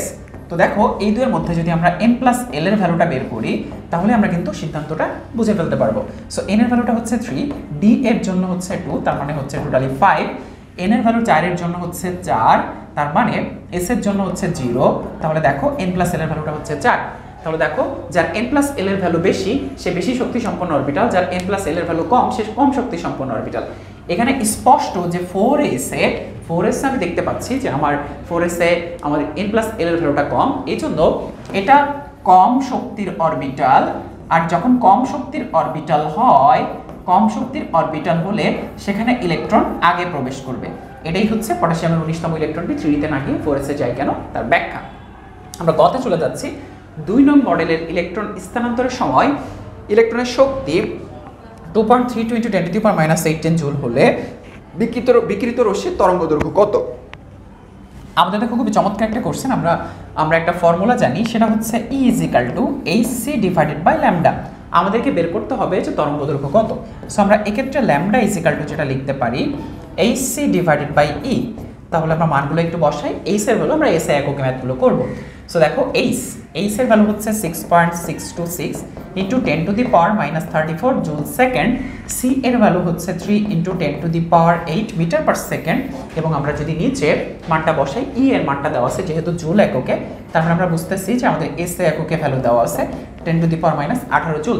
সো এক্ষেত্রে যদি আমরা ক্যালকুলেশন করি তাহলে আমরা যেটা পাবো সেটা হচ্ছে আমাদের 85 × 10⁻⁹ মিটার, যেটা আমরা কিন্তু বলতে পারি যে 85 ন্যানোমিটার। কারণ ন্যানোমিটার থেকে আমি যদি মিটারে যাই, তাহলে দেখো সেক্ষেত্রে কিন্তু আলটিমেটলি 10⁻⁹ দ্বারা গুণ করতে হয়। সো দুইটা ভ্যালু কিন্তু সেম। সো ল্যামডা এর একক হচ্ছে যেহেতু দৈর্ঘ্য, তার মানে আমাদের ন্যানোমিটার বা মিটার বা দূরত্বের একক। সো আশা করি তোমরা কোশ্চেনটা বুঝতে পেরেছো। সো আমরা চলে যাব ঘতে। মডেল 1 এবং মডেল 2 এর মধ্যে কোনটি অধিক গ্রহণযোগ্য। সো তার মানে দুইটা মডেলের কোন কোন আমাদের প্যারামিটার রয়েছে সেটা নিয়ে আমাদের কথাবার্তা বলতে হবে। সো স্ক্রিনে আমরা দেখতে পাচ্ছি যে বোর পরমাণু মডেল এবং রাদারফোর্ডের পরমাণু মডেলের মধ্যে যে আমাদের প্রিন্সিপালগুলো থেকে যে আমাদের সিদ্ধান্তগুলো জানা যায় সেগুলো কিন্তু লেখা আছে। সো সেখান থেকে আমরা দেখতে পাই যে বোর পরমাণু মডেলের ভিত্তি হচ্ছে প্ল্যাঙ্কের কোয়ান্টাম তত্ত্ব, রাদারফোর্ডের পরমাণু মডেলের ভিত্তি হচ্ছে ম্যাক্সওয়েলের তড়িৎচুম্বকীয় তত্ত্ব। এরপর আসো বোর পরমাণু মডেল অনুযায়ী আমাদের যেটা আমরা ম্যাক্সওয়েলের তড়িৎচুম্বকীয় তত্ত্ব অনুযায়ী দেখতে পাই যে ইলেকট্রন ঘুরতে ঘুরতে একসময় কেন্দ্রে পতিত হয়। এই কনসেপ্ট যদি সত্য হয়ে থাকে তাহলে রাদারফোর্ডের পরমাণু মডেলের কোনো অস্তিত্বই থাকে না। আবার দেখো বোর পরমাণু মডেল অনুযায়ী কক্ষপথের আকার আকৃতি সম্পর্কিত ব্যাখ্যা দেওয়া গেলেও রাদারফোর্ডের পরমাণু মডেল অনুযায়ী কক্ষপথের আকার আকৃতি সম্পর্কিত কোনো ব্যাখ্যা দেওয়া যায় না। আবার দেখো নির্দিষ্ট কক্ষপথের শক্তির মানটা ফিক্স থাকে বোর পরমাণু মডেল অনুযায়ী, কিন্তু এই ক্ষেত্রে দেখো নির্দিষ্ট শক্তিস্তরে শক্তি ফিক্স না। এই যে আমরা এইভাবে ঘুরতে একসময় কেন্দ্রে পতিত হচ্ছি, তার মানে সেক্ষেত্রে নির্দিষ্ট কক্ষপথের শক্তির মানটা কিন্তু নির্দিষ্ট থাকতেছে না। এই মডেল অনুযায়ী আমাদের যে পরমাণু গঠন সেটা একটা স্টেবিলিটি প্রদর্শন করে, কিন্তু এই অনুযায়ী রাদারফোর্ডের পরমাণু মডেল অনুযায়ী সেটা একটা স্থায়িত্ব কাঠামো বা স্থায়ী কাঠামো কিন্তু প্রদর্শন করে না। আবার দেখো যে আমার বর্ণালী ব্যাখ্যা করা যায় বোর পরমাণু মডেল অনুযায়ী, সেটা এক ইলেকট্রন বিশিষ্ট মৌলসমূহের ক্ষেত্রে, যেমন হাইড্রোজেন লিথিয়াম প্লাস এরপর হিলিয়াম 2 প্লাস, এদের ক্ষেত্রে hydrogen helium plus lithium 2 plus অর্থাৎ যারা এক ইলেকট্রন বিশিষ্ট তাদের ক্ষেত্রে বর্ণালী ব্যাখ্যা করা গেলেও রাদারফোর্ডের পরমাণু মডেল অনুযায়ী কোনো মৌলের বর্ণালী কিন্তু ব্যাখ্যা করা যায় না। সো দেখো এই যে এইসব আলোচনার ভিত্তিতে আমরা কিন্তু বলতে পারি যে আমার বোর পরমাণু মডেলটাই সর্বাপেক্ষা অর্থাৎ আমরা বলতে পারি নিয়ারলি পারফেক্ট অর্থাৎ সর্বাপেক্ষা গ্রহণযোগ্য। সো এই কনসেপ্টগুলো থেকে আমরা কিন্তু বুঝে ফেলতে পারি যে আমার আসলে রাদারফোর্ডটা বোর পরমাণু মডেলই অত্যাধিক গ্রহণযোগ্য। সো আমরা বুঝে ফেললাম যে এই কোশ্চেনটা আসলে কিভাবে ডিসকাস করতে হবে। সো আমরা এখন চলে যাচ্ছি আমাদের পরবর্তী কোশ্চেনে, ঢাকা বোর্ড 2015-তে। সো যেখানে আমার কিন্তু বলা আছে যে ফুড লিকার কি, এটা হচ্ছে আমাদের শর্ট সিলেবাসের বাইরের কোশ্চেন। সো আমরা এখন কোশ্চেনটা সলভ করবো না, কর্মমুখী রসায়ন চ্যাপ্টার থেকে আমরা কোশ্চেনটা সলভ করবো। সো শিক্ষা পরীক্ষায় গাঢ় এইচসিএল কেন ব্যবহার করা হয়, খুবই চমৎকার একটা কোশ্চেন। কেন গাঢ় এইচসিএল ব্যবহার করা হয়? গাঢ় এইচসিএল ব্যবহার করার কারণ হচ্ছে গাঢ় এইচসিএল আমাদের যে ধাতব আয়ন সেটার সাথে বিক্রিয়া করে উদ্দায়ী ক্লোরাইড লবণ তৈরি করে। সেই উদ্দায়ী ক্লোরাইড লবণটা আমাদের পরবর্তীতে বুনসেন শিখায় যখন উত্তপ্ত করা হয় তখন বৈশিষ্ট্যপূর্ণ বর্ণ প্রদর্শন করে। সেই বৈশিষ্ট্যপূর্ণ বর্ণ দেখে আমরা কিন্তু বলে দিতে পারি যে এটা সোনালী হলুদ হলে বলবো সোডিয়াম প্লাস আয়ন, আমরা এটার মতো লাল দেখলে বলবো ক্যালসিয়াম 2 প্লাস আয়ন। অন্য কোনো অ্যাসিড যদি হাইড্রোক্লোরিক অ্যাসিডের পরিবর্তে ব্যবহার করি তাহলে সেটা উদ্দায়ী লবণ তৈরি করবে না এবং পরবর্তীতে বুনসেন শিখায় সেটা বৈশিষ্ট্যপূর্ণ কালার দেখাবে না। এই জন্য শিক্ষা পরীক্ষায় গাঢ় এইচসিএল ব্যবহার করা হয়ে থাকে। আমরা চলে যাচ্ছি গতে, প্রত্যেক পরমাণুর কেন্দ্রে ধনাত্মক চার্জযুক্ত নিউক্লিয়াস দ্বারা গঠিত প্রমাণ করো। ওকে, তাহলে আমাদের এক্ষেত্রে যেটা আলোচনা করতে হবে সেটা হচ্ছে নিউক্লিয়াস আবিষ্কারের পরীক্ষা, আলফা কণা বিচ্ছুরণ পরীক্ষা। অর্থাৎ বিজ্ঞানী রাদারফোর্ডের যে আলফা কণা বিচ্ছুরণ পরীক্ষা আছে সেটা আমাদের বোঝাতে হবে। সো চলো আমরা আলফা কণা বিচ্ছুরণ পরীক্ষাটা দেখি যে আমাদের গতে রাদারফোর্ডের আলফা কণা বিচ্ছুরণ পরীক্ষাটা আলোচনা করতে হবে। রাদারফোর্ডের আলফা কণা বিচ্ছুরণ পরীক্ষা। ওকে, চলো আমরা রাদারফোর্ডের আলফা কণা বিচ্ছুরণ পরীক্ষাটা দেখে নেই। যে এক্ষেত্রে এটা হচ্ছে আমাদের হিলিয়াম পরমাণু, হিলিয়াম 2 প্লাস, তার মানে এটা হচ্ছে একটা আলফা কণিকা। আলফা কণিকা থেকে যে আমাদের ধনাত্মক চার্জযুক্ত, ধনাত্মক চার্জ যে ক্রমাগত নির্গত হচ্ছে, এটা যেহেতু তেজস্ক্রিয় কোনো মৌল থেকে আলফা বিটা গামা কণিকা নির্গত হয়। সো এক্ষেত্রে যে আলফা কণিকা নির্গত হচ্ছে এখানে আমাদের একটা জিঙ্ক সালফাইড আবরণযুক্ত পর্দা আছে, ঠিক আছে। সো দেখো এই যে জিঙ্ক সালফাইড আবরণযুক্ত পর্দা আছে, এই জিঙ্ক সালফাইড আবরণযুক্ত পর্দার উপরে যখন এই আলফা কণা বিকিরিত হয়ে এই প্লেটের উপর যে যখন পড়ে তখন দীপ্তিমান বা আলোকিত হয় বা আমাদের হঠাৎ করে আমাদের অনুপ্রভা সৃষ্টি করে। এখানে দেখো গোল্ড প্লেট, অ্যাকচুয়ালি গোল্ড প্লেটের উপরে দেখো এটার পুরুত্ব হচ্ছে 0.004 সেন্টিমিটার। আমাদের এই পর্দাকে যখন আলোকিত করতেছে তখন দেখো আমাদের একটা ঘটনা ঘটতেছে। দেখো এখান থেকে ক্রমাগত যে প্লাস চার্জ নির্গত হচ্ছে, এখানে যে এই যে প্লাস প্লাস অংশ দেখতে পাচ্ছ এই জায়গাটাতে অ্যাকচুয়ালি কিভাবে আলো জ্বলে তোমাদেরকে একটু দেখাই যে আমাদের ঘটনাটা এইভাবে ঘটে। এই জায়গাটাতে যাচ্ছে হঠাৎ করে আলো জ্বলতেছে, যাচ্ছে হঠাৎ করে আলো জ্বলতেছে। এই বরাবর আমরা কোনো আলো দেখতে পাচ্ছি না, তার মানে এই বরাবর আলফা কণা যাচ্ছে কিন্তু এই যে গোল্ড প্লেটের উপর কিন্তু সেটা দীপ্তিমান বা আলোকিত করতেছে না। তাহলে নিশ্চয়ই এখানে একটা ভেজাল আছে। ভেজালটা কি দেখো, এই যে প্লাস চার্জযুক্ত সেই অংশটা আমাদের প্লাস চার্জযুক্ত অংশকে আমাদের দেখো বিপরীত দিকে, সোজা বিপরীত দিকে ফেরত পাঠাচ্ছে। কিছু কিছু অংশ এই প্লাসের গায়ে লেগে বাঁকা চলে যাচ্ছে। তার মানে এখানে সামথিং ডিফারেন্ট ইজ এক্সিস্ট, মানে কিছু ভিন্ন জিনিস এখানে অবস্থিত। তো দেখো এটা একটা পরমাণু যদি চিন্তা করি, এখানে ইলেকট্রন আছে চারপাশে, মাঝখানে প্লাস আছে নিউক্লিয়াস। সো দেখো প্লাস চার্জ যাচ্ছে, প্লাসকে বিকর্ষণ করতেছে, তার মানে ওখানে প্লাস চার্জ যুক্ত কোনো একটা জিনিস আছে, অধিকাংশই ভেদ করে চলে যাচ্ছে, তার মানে জিনিসটা খুবই ছোট, ঠিক আছে। ওকে, তাহলে চলো এক্ষেত্রে আমরা কয়েকটা পর্যবেক্ষণ করি যে প্রায় 20,000টার মধ্যে মাত্র একটা সোজা বিপরীত দিকে ফেরত আসতেছে, 20,000টার মধ্যে একটা, তার মানে বাকি প্রায় 99% কণিকা সোজা ভেদ করে চলে যায় আর অল্প সংখ্যক কণা বেঁকে যায়। কারণ প্লাসের গায়ে তোমরা নিশ্চয়ই মোবাইলে গেমস খেলে দেখেছো, এই রাউন্ড শেপের এটা কাছে এখানে লাগতেছে, এদিকে চলে যাবে, ঠিক আছে। তো দেখো আমরা এই যে পর্যবেক্ষণগুলো করলাম, এই পর্যবেক্ষণ থেকে আমরা কি সিদ্ধান্ত নিতে পারি? পরমাণুর কেন্দ্রে ধনাত্মক চার্জ বিশিষ্ট একটা ভারী বস্তু বিদ্যমান যার নাম হচ্ছে নিউক্লিয়াস। পরমাণুর প্রায় সমস্ত ভর তার নিউক্লিয়াসে কেন্দ্রীভূত। তারপরে এই জায়গাটাতে অ্যাকচুয়ালি আমাদের প্লাস চার্জযুক্ত একটা নিউক্লিয়াস থাকে। সো ওইটাই হচ্ছে আমাদের পরমাণুর মোট আয়তনের তুলনায় তার নিউক্লিয়াসের আয়তন অত্যন্ত নগণ্য। না হলে অধিকাংশ কণা চলে যাচ্ছে, মাঝখানে একটুখানি জায়গায় কেন ফেরত আসবে? 20,000টার মধ্যে একটা কেন ফেরত আসবে? এইভাবেই বিজ্ঞানী রাদারফোর্ড নিউক্লিয়াস আবিষ্কার করে ফেলেন। সো এটাই হচ্ছে আমার নিউক্লিয়াস আবিষ্কারের পরীক্ষা। সো এটাই হচ্ছে আমাদের গতে যাওয়া হয়েছে, কেন্দ্র ধনাত্মক চার্জ বিশিষ্ট একটা ভারী বস্তু বিদ্যমান যার নাম হচ্ছে নিউক্লিয়াস। উদ্দীপকের পরমাণুর মডেলটির গ্রহণযোগ্যতার সপক্ষে যুক্তি দেখাও। তো দেখো এই যে 1 নাম্বার 2 নাম্বার 3 নাম্বার 4 নাম্বার শক্তি স্তর, এটা হচ্ছে আমাদের বোর পরমাণু মডেল। যে বোর পরমাণু মডেলটা আমাদের ডিসকাস করতে হবে। অলরেডি কিন্তু আমরা বোর পরমাণু মডেল তোমাদের সাথে ডিসকাস করে ফেলেছি। বোর পরমাণু মডেলের সপক্ষে আমাদের যেহেতু যুক্তি দেখাতে বলা হয়েছে, আমরা কিন্তু বোর পরমাণু মডেল অলরেডি কিন্তু ডিসকাস করে ফেলেছি, যে আমাদের শক্তি স্তর সম্পর্কিত প্রস্তাব, কৌণিক ভরবেগ সম্পর্কিত প্রস্তাব এবং ফাইনালি শক্তি শোষণ ও বিকিরণ সম্পর্কিত প্রস্তাব। সো এই জিনিসপত্রগুলো দিয়ে আমাদের কিন্তু এই যে মডেলের সপক্ষে আমাদের যুক্তি দেখাতে হবে, তাহলে দেখবা তোমাদের এই কোশ্চেনটার অ্যান্সার করা হয়ে যাচ্ছে। আশা করি তোমরা কোশ্চেনটা সবাই বুঝতে পেরেছো। সো আমরা এখন চট্টগ্রাম বোর্ড 2017 সালের কোশ্চেনটা সলভ করব, যেখানে আমরা দেখতে পাচ্ছি যে আমাদের এম অর্থাৎ আলফা কণা এবং পরমাণু যার কেন্দ্রে প্লাস চার্জযুক্ত নিউক্লিয়াস দেওয়া আছে। ওকে, এখন দেখো অরবিট কি। নিউক্লিয়াসকে কেন্দ্র করে যে বৃত্তাকার অঞ্চলগুলোতে ইলেকট্রন ক্রমাগত ঘুরতে থাকে সেই অঞ্চলগুলোকে অরবিট বলে, শক্তি স্তর বলে, কক্ষপথ বলে, শেল বলে, স্তর বলে। এই 5টা নাম কিন্তু মাঝামাঝি কিন্তু এসে থাকে। এরপর চলে যাব হিলিয়াম প্লাসের ক্ষেত্রে বোর তত্ত্ব প্রযোজ্য। হ্যাঁ, হিলিয়াম প্লাসের ক্ষেত্রে কেন বোর তত্ত্ব প্রযোজ্য? কারণ হিলিয়াম প্লাসের ইলেকট্রন হচ্ছে একটা, এক ইলেকট্রন বিশিষ্ট মৌলসমূহ নিউক্লিয়াসকে কিভাবে পরিভ্রমণ করে বা কিভাবে বর্ণালী সৃষ্টি করতে পারে তার ব্যাখ্যা বোর পরমাণু মডেলে দেওয়া আছে। কিন্তু বহু ইলেকট্রন যাদের তারা কিভাবে বর্ণালী সৃষ্টি করে তার কোনো ব্যাখ্যা কিন্তু বোর পরমাণু মডেলে দেওয়া নাই। যেহেতু হিলিয়াম প্লাসের ইলেকট্রন একটা, এই জন্য হিলিয়াম প্লাসের ক্ষেত্রে বোর তত্ত্ব প্রযোজ্য। আশা করি তোমরা বুঝতে পেরেছো। এখন চলে যাবো আমরা গতে। উদ্দীপকের ইলেকট্রনটির কৌণিক ভরবেগ কত নির্ণয় করো। তার মানে কৌণিক ভরবেগ নির্ণয় করতে গেলে কি করতে হবে? কৌণিক ভরবেগ নির্ণয় করতে গেলে আমাদের লাগবে হচ্ছে mvr nh divided by 2 pi। So যেহেতু এখানে আমাদের একটাই শক্তি স্তর দেখানো আছে, তার মানে এক্ষেত্রে n এর ভ্যালুটা হবে 1।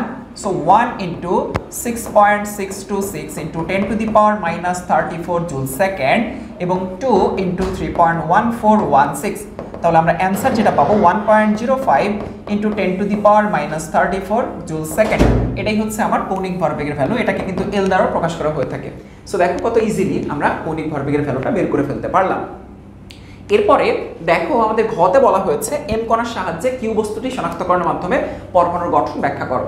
অলরেডি কিন্তু সেম কোশ্চেনটার অ্যান্সার আমরা বের করে ফেলেছি। এই যে দেখো এম কণা এর সাহায্যে এই যে আমাদের মাঝখানে যে নিউক্লিয়াসটা আছে অর্থাৎ রাদারফোর্ডের আলফা কণা বিচ্ছুরণ পরীক্ষাটাই আমাদের এখানে অ্যাকচুয়ালি চাওয়া হয়েছে। সো আশা করি তোমরা এটার উত্তর করে ফেলতে পারবা। পরমাণুর গঠন বর্ণনা করার জন্য আমরা যে কোনো একটা মডেল ব্যাখ্যা করতে পারি, যে আমরা পরমাণুর গঠন ব্যাখ্যা করার জন্য রাদারফোর্ডের পরমাণু মডেল এবং বোর পরমাণু মডেল যে কোনো একটা মডেল আমরা ব্যাখ্যা করতে পারি। তবে এই ক্ষেত্রে রাদারফোর্ডের আলফা কণা বিচ্ছুরণ পরীক্ষাটা আমাদের উল্লেখ করতে হবে। সো আমরা এখন চলে যাচ্ছি ঢাকা বোর্ড 2017 পরবর্তী কোশ্চেন সলভ করার জন্য। আমাদের এই ক্ষেত্রে n1 n2 n3 অনেকগুলো শক্তি স্তর দেখতে পাচ্ছি, যেখানে ইলেকট্রনটা দেখো যে আমাদের 2 নাম্বার শক্তি স্তর থেকে ইলেকট্রন 3 নাম্বার শক্তি স্তরে লাফিয়ে চলতেছে, আর তার পাশে দেখতে পাচ্ছি অরবিট, নিউক্লিয়াস এবং ইলেকট্রন। সো চলো অরবিটাল কি। ঠিক আছে, অরবিটাল হচ্ছে আমাদের ইলেকট্রন সমূহ যে জায়গাগুলোতে অবস্থান করে। এখন আমাদের অরবিটের যে জায়গাগুলোতে ইলেকট্রন মেঘের ঘনত্ব সবথেকে বেশি অথবা ইলেকট্রন প্রাপ্তির সম্ভাবনা সবথেকে বেশি সেই জায়গাগুলোকে বলা হয় অরবিটাল। ওকে, সো আমরা কর্মমুখী রসায়ন কোশ্চেনটা স্কিপ করে যাব। উদ্দীপকের একের বহিস্থ স্তরের এল ও এম এর মান হিসাব করে অরবিটাল সংখ্যা বের করো। অলরেডি কিন্তু আমাদের এই দুটো কোশ্চেনেরই অ্যান্সার হয়ে গেছে। দেখো উদ্দীপকের 1 এবং 2 এটা হচ্ছে আমাদের রাদারফোর্ড বোর পরমাণু মডেল, এটা হচ্ছে রাদারফোর্ডের পরমাণু মডেল, আর এটা হচ্ছে আমাদের AI এর সর্ববহিস্থ স্তর n সমান 3 এর জন্য আমাদের কিসের হিসাব করতে হবে? অরবিটাল সংখ্যা হিসাব করতে হবে। চলো আমরা দুইটা কোশ্চেনই দেখে ফেলি। সো আমাদের প্রথমে আমরা দেখে নিচ্ছি যে অরবিটাল দ্বয়ের 1 এবং 2 এর তুলনা। সো এক্ষেত্রে আমাদের একটা হচ্ছে বোর পরমাণু মডেল, 1 নাম্বারটা ছিল বোর পরমাণু মডেল, 2 নাম্বারটা ছিল রাদারফোর্ডের পরমাণু মডেল। সো এই দুইটা আমাদের তুলনা করতে বলেছে। সো আমরা এই ইনফরমেশনগুলো দিয়ে দিব। আর আমাদের আরেকটা কোশ্চেন বলেছে যে কোয়ান্টাম সংখ্যা সমূহ ব্যবহার করে আমাদেরকে বলেছে অরবিটাল সংখ্যা এবং ইলেকট্রন সংখ্যা হিসাব করতে। সো আমরা দেখে নেব যে আমাদের n সমান 3 হলে, এক্ষেত্রে 3 হলে আমাদের প্রথমে এই অংশটুকু যদি আমি ব্যাখ্যা করে ফেলি তাহলে কিন্তু আমার যে গ নাম্বার কোশ্চেন সেটা কিন্তু ব্যাখ্যা হয়ে যাবে। সো দেখো অলরেডি কিন্তু আমাদের কোশ্চেনটা সলভ হয়ে গিয়েছে। সো আমরা এখন চলে যাচ্ছি আমাদের সেই কোশ্চেনটাতে। ওকে, তো দেখো আমাদের গ এবং ঘ দুইটা কোশ্চেনই কিন্তু সমাধান হয়ে গেল। সো আমাদের পরবর্তীতে দেখি ঢাকা বোর্ড 2017। হ্যাঁ, আমাদের অলরেডি এটা সলভ হয়ে গিয়েছে। So finish. আমরা প্রায় গুণগত রসায়ন পর্ব 1 এর উপরে প্রায় আমরা 15 থেকে 16টার মতো সিকিউ আমরা সলভ করে ফেললাম। এবং যেই সিকিউগুলো সলভ করার সময়ে তোমরা নিশ্চয়ই দেখেছো যে আমাদের অধিকাংশ কোশ্চেনই কিন্তু প্রায় সেম ধরনের। অর্থাৎ আমাদের গুণগত রসায়ন পর্ব 2 এ আমরা দ্রাব্যতা, আয়ন শনাক্তকরণ, দ্রাব্যতা, গুণফল, অদক্ষের এই জিনিসপত্রগুলো নিয়ে ডিসকাস করব। তাহলে দেখা যাবে যে আমাদের গুণগত রসায়ন চ্যাপ্টারটি থেকে বাংলাদেশে যতগুলো বোর্ড রয়েছে সবগুলো বোর্ডের কোশ্চেন কভার হয়ে যাচ্ছে এবং যে কোনো বোর্ডে তোমরা কিন্তু কোশ্চেন কমন পেয়ে যাবে, কারণ প্রায় প্রত্যেকটা কোশ্চেন কাছাকাছি কোশ্চেন। আমি সবগুলোই কিন্তু বেসিক সহকারে তোমাদেরকে বোঝানোর চেষ্টা করেছি। তোমরা কমেন্ট বক্সে জানিয়ে দিও যে এই ক্লাসটি তোমাদের কতটুকু উপকারে লেগেছে। এবং আমরা দেখেছি যে ইউটিউবে বা বিভিন্ন ফেসবুকের লাইভে বিভিন্ন কন্টেন্টের ভিডিও পাওয়া যায়, কিন্তু সিকিউ এমসিকিউ সলভের ভিডিও কিন্তু খুব একটা পাওয়া যায় না। সো আশা করব যে এই ভিডিওর কমেন্ট বক্সে তোমার ক্লাসটি কেমন লেগেছে সেটা তো জানাবাই, এবং এই ক্লাসটি তোমার সমস্ত বন্ধুদের মাঝখানে শেয়ার করে দিবা, কারণ আমি শুধু কোশ্চেনে সলভ করি নাই, প্রত্যেকটা বেসিকও কিন্তু আলোচনা করে দিয়েছি। আর কমেন্ট বক্সে এই সিকিউ এমসিকিউ সলভ করার জন্য যে বেসিক লেকচার অর্থাৎ ডিটেইলস লেকচার সেটারও আমি লিঙ্ক দিয়ে দিব। সো ক্লাসটি কেমন লেগেছে সেটা অবশ্যই জানিও। আমাদের গুণগত রসায়ন পার্ট 2 তে তোমাদের দেখা হচ্ছে, এবং এই সিরিজে আমাদের সিকিউ ছাড়াও আমরা পুরো এমসিকিউ সলভ করব এবং পুরো কেমিস্ট্রি প্রথম পত্র এবং দ্বিতীয় পত্রের সবগুলো চ্যাপ্টারের সিকিউ এবং এমসিকিউ সকল বোর্ডের কোশ্চেন আমরা সলভ করব। সো দেখা হচ্ছে আমাদের পরবর্তী ভিডিওতে।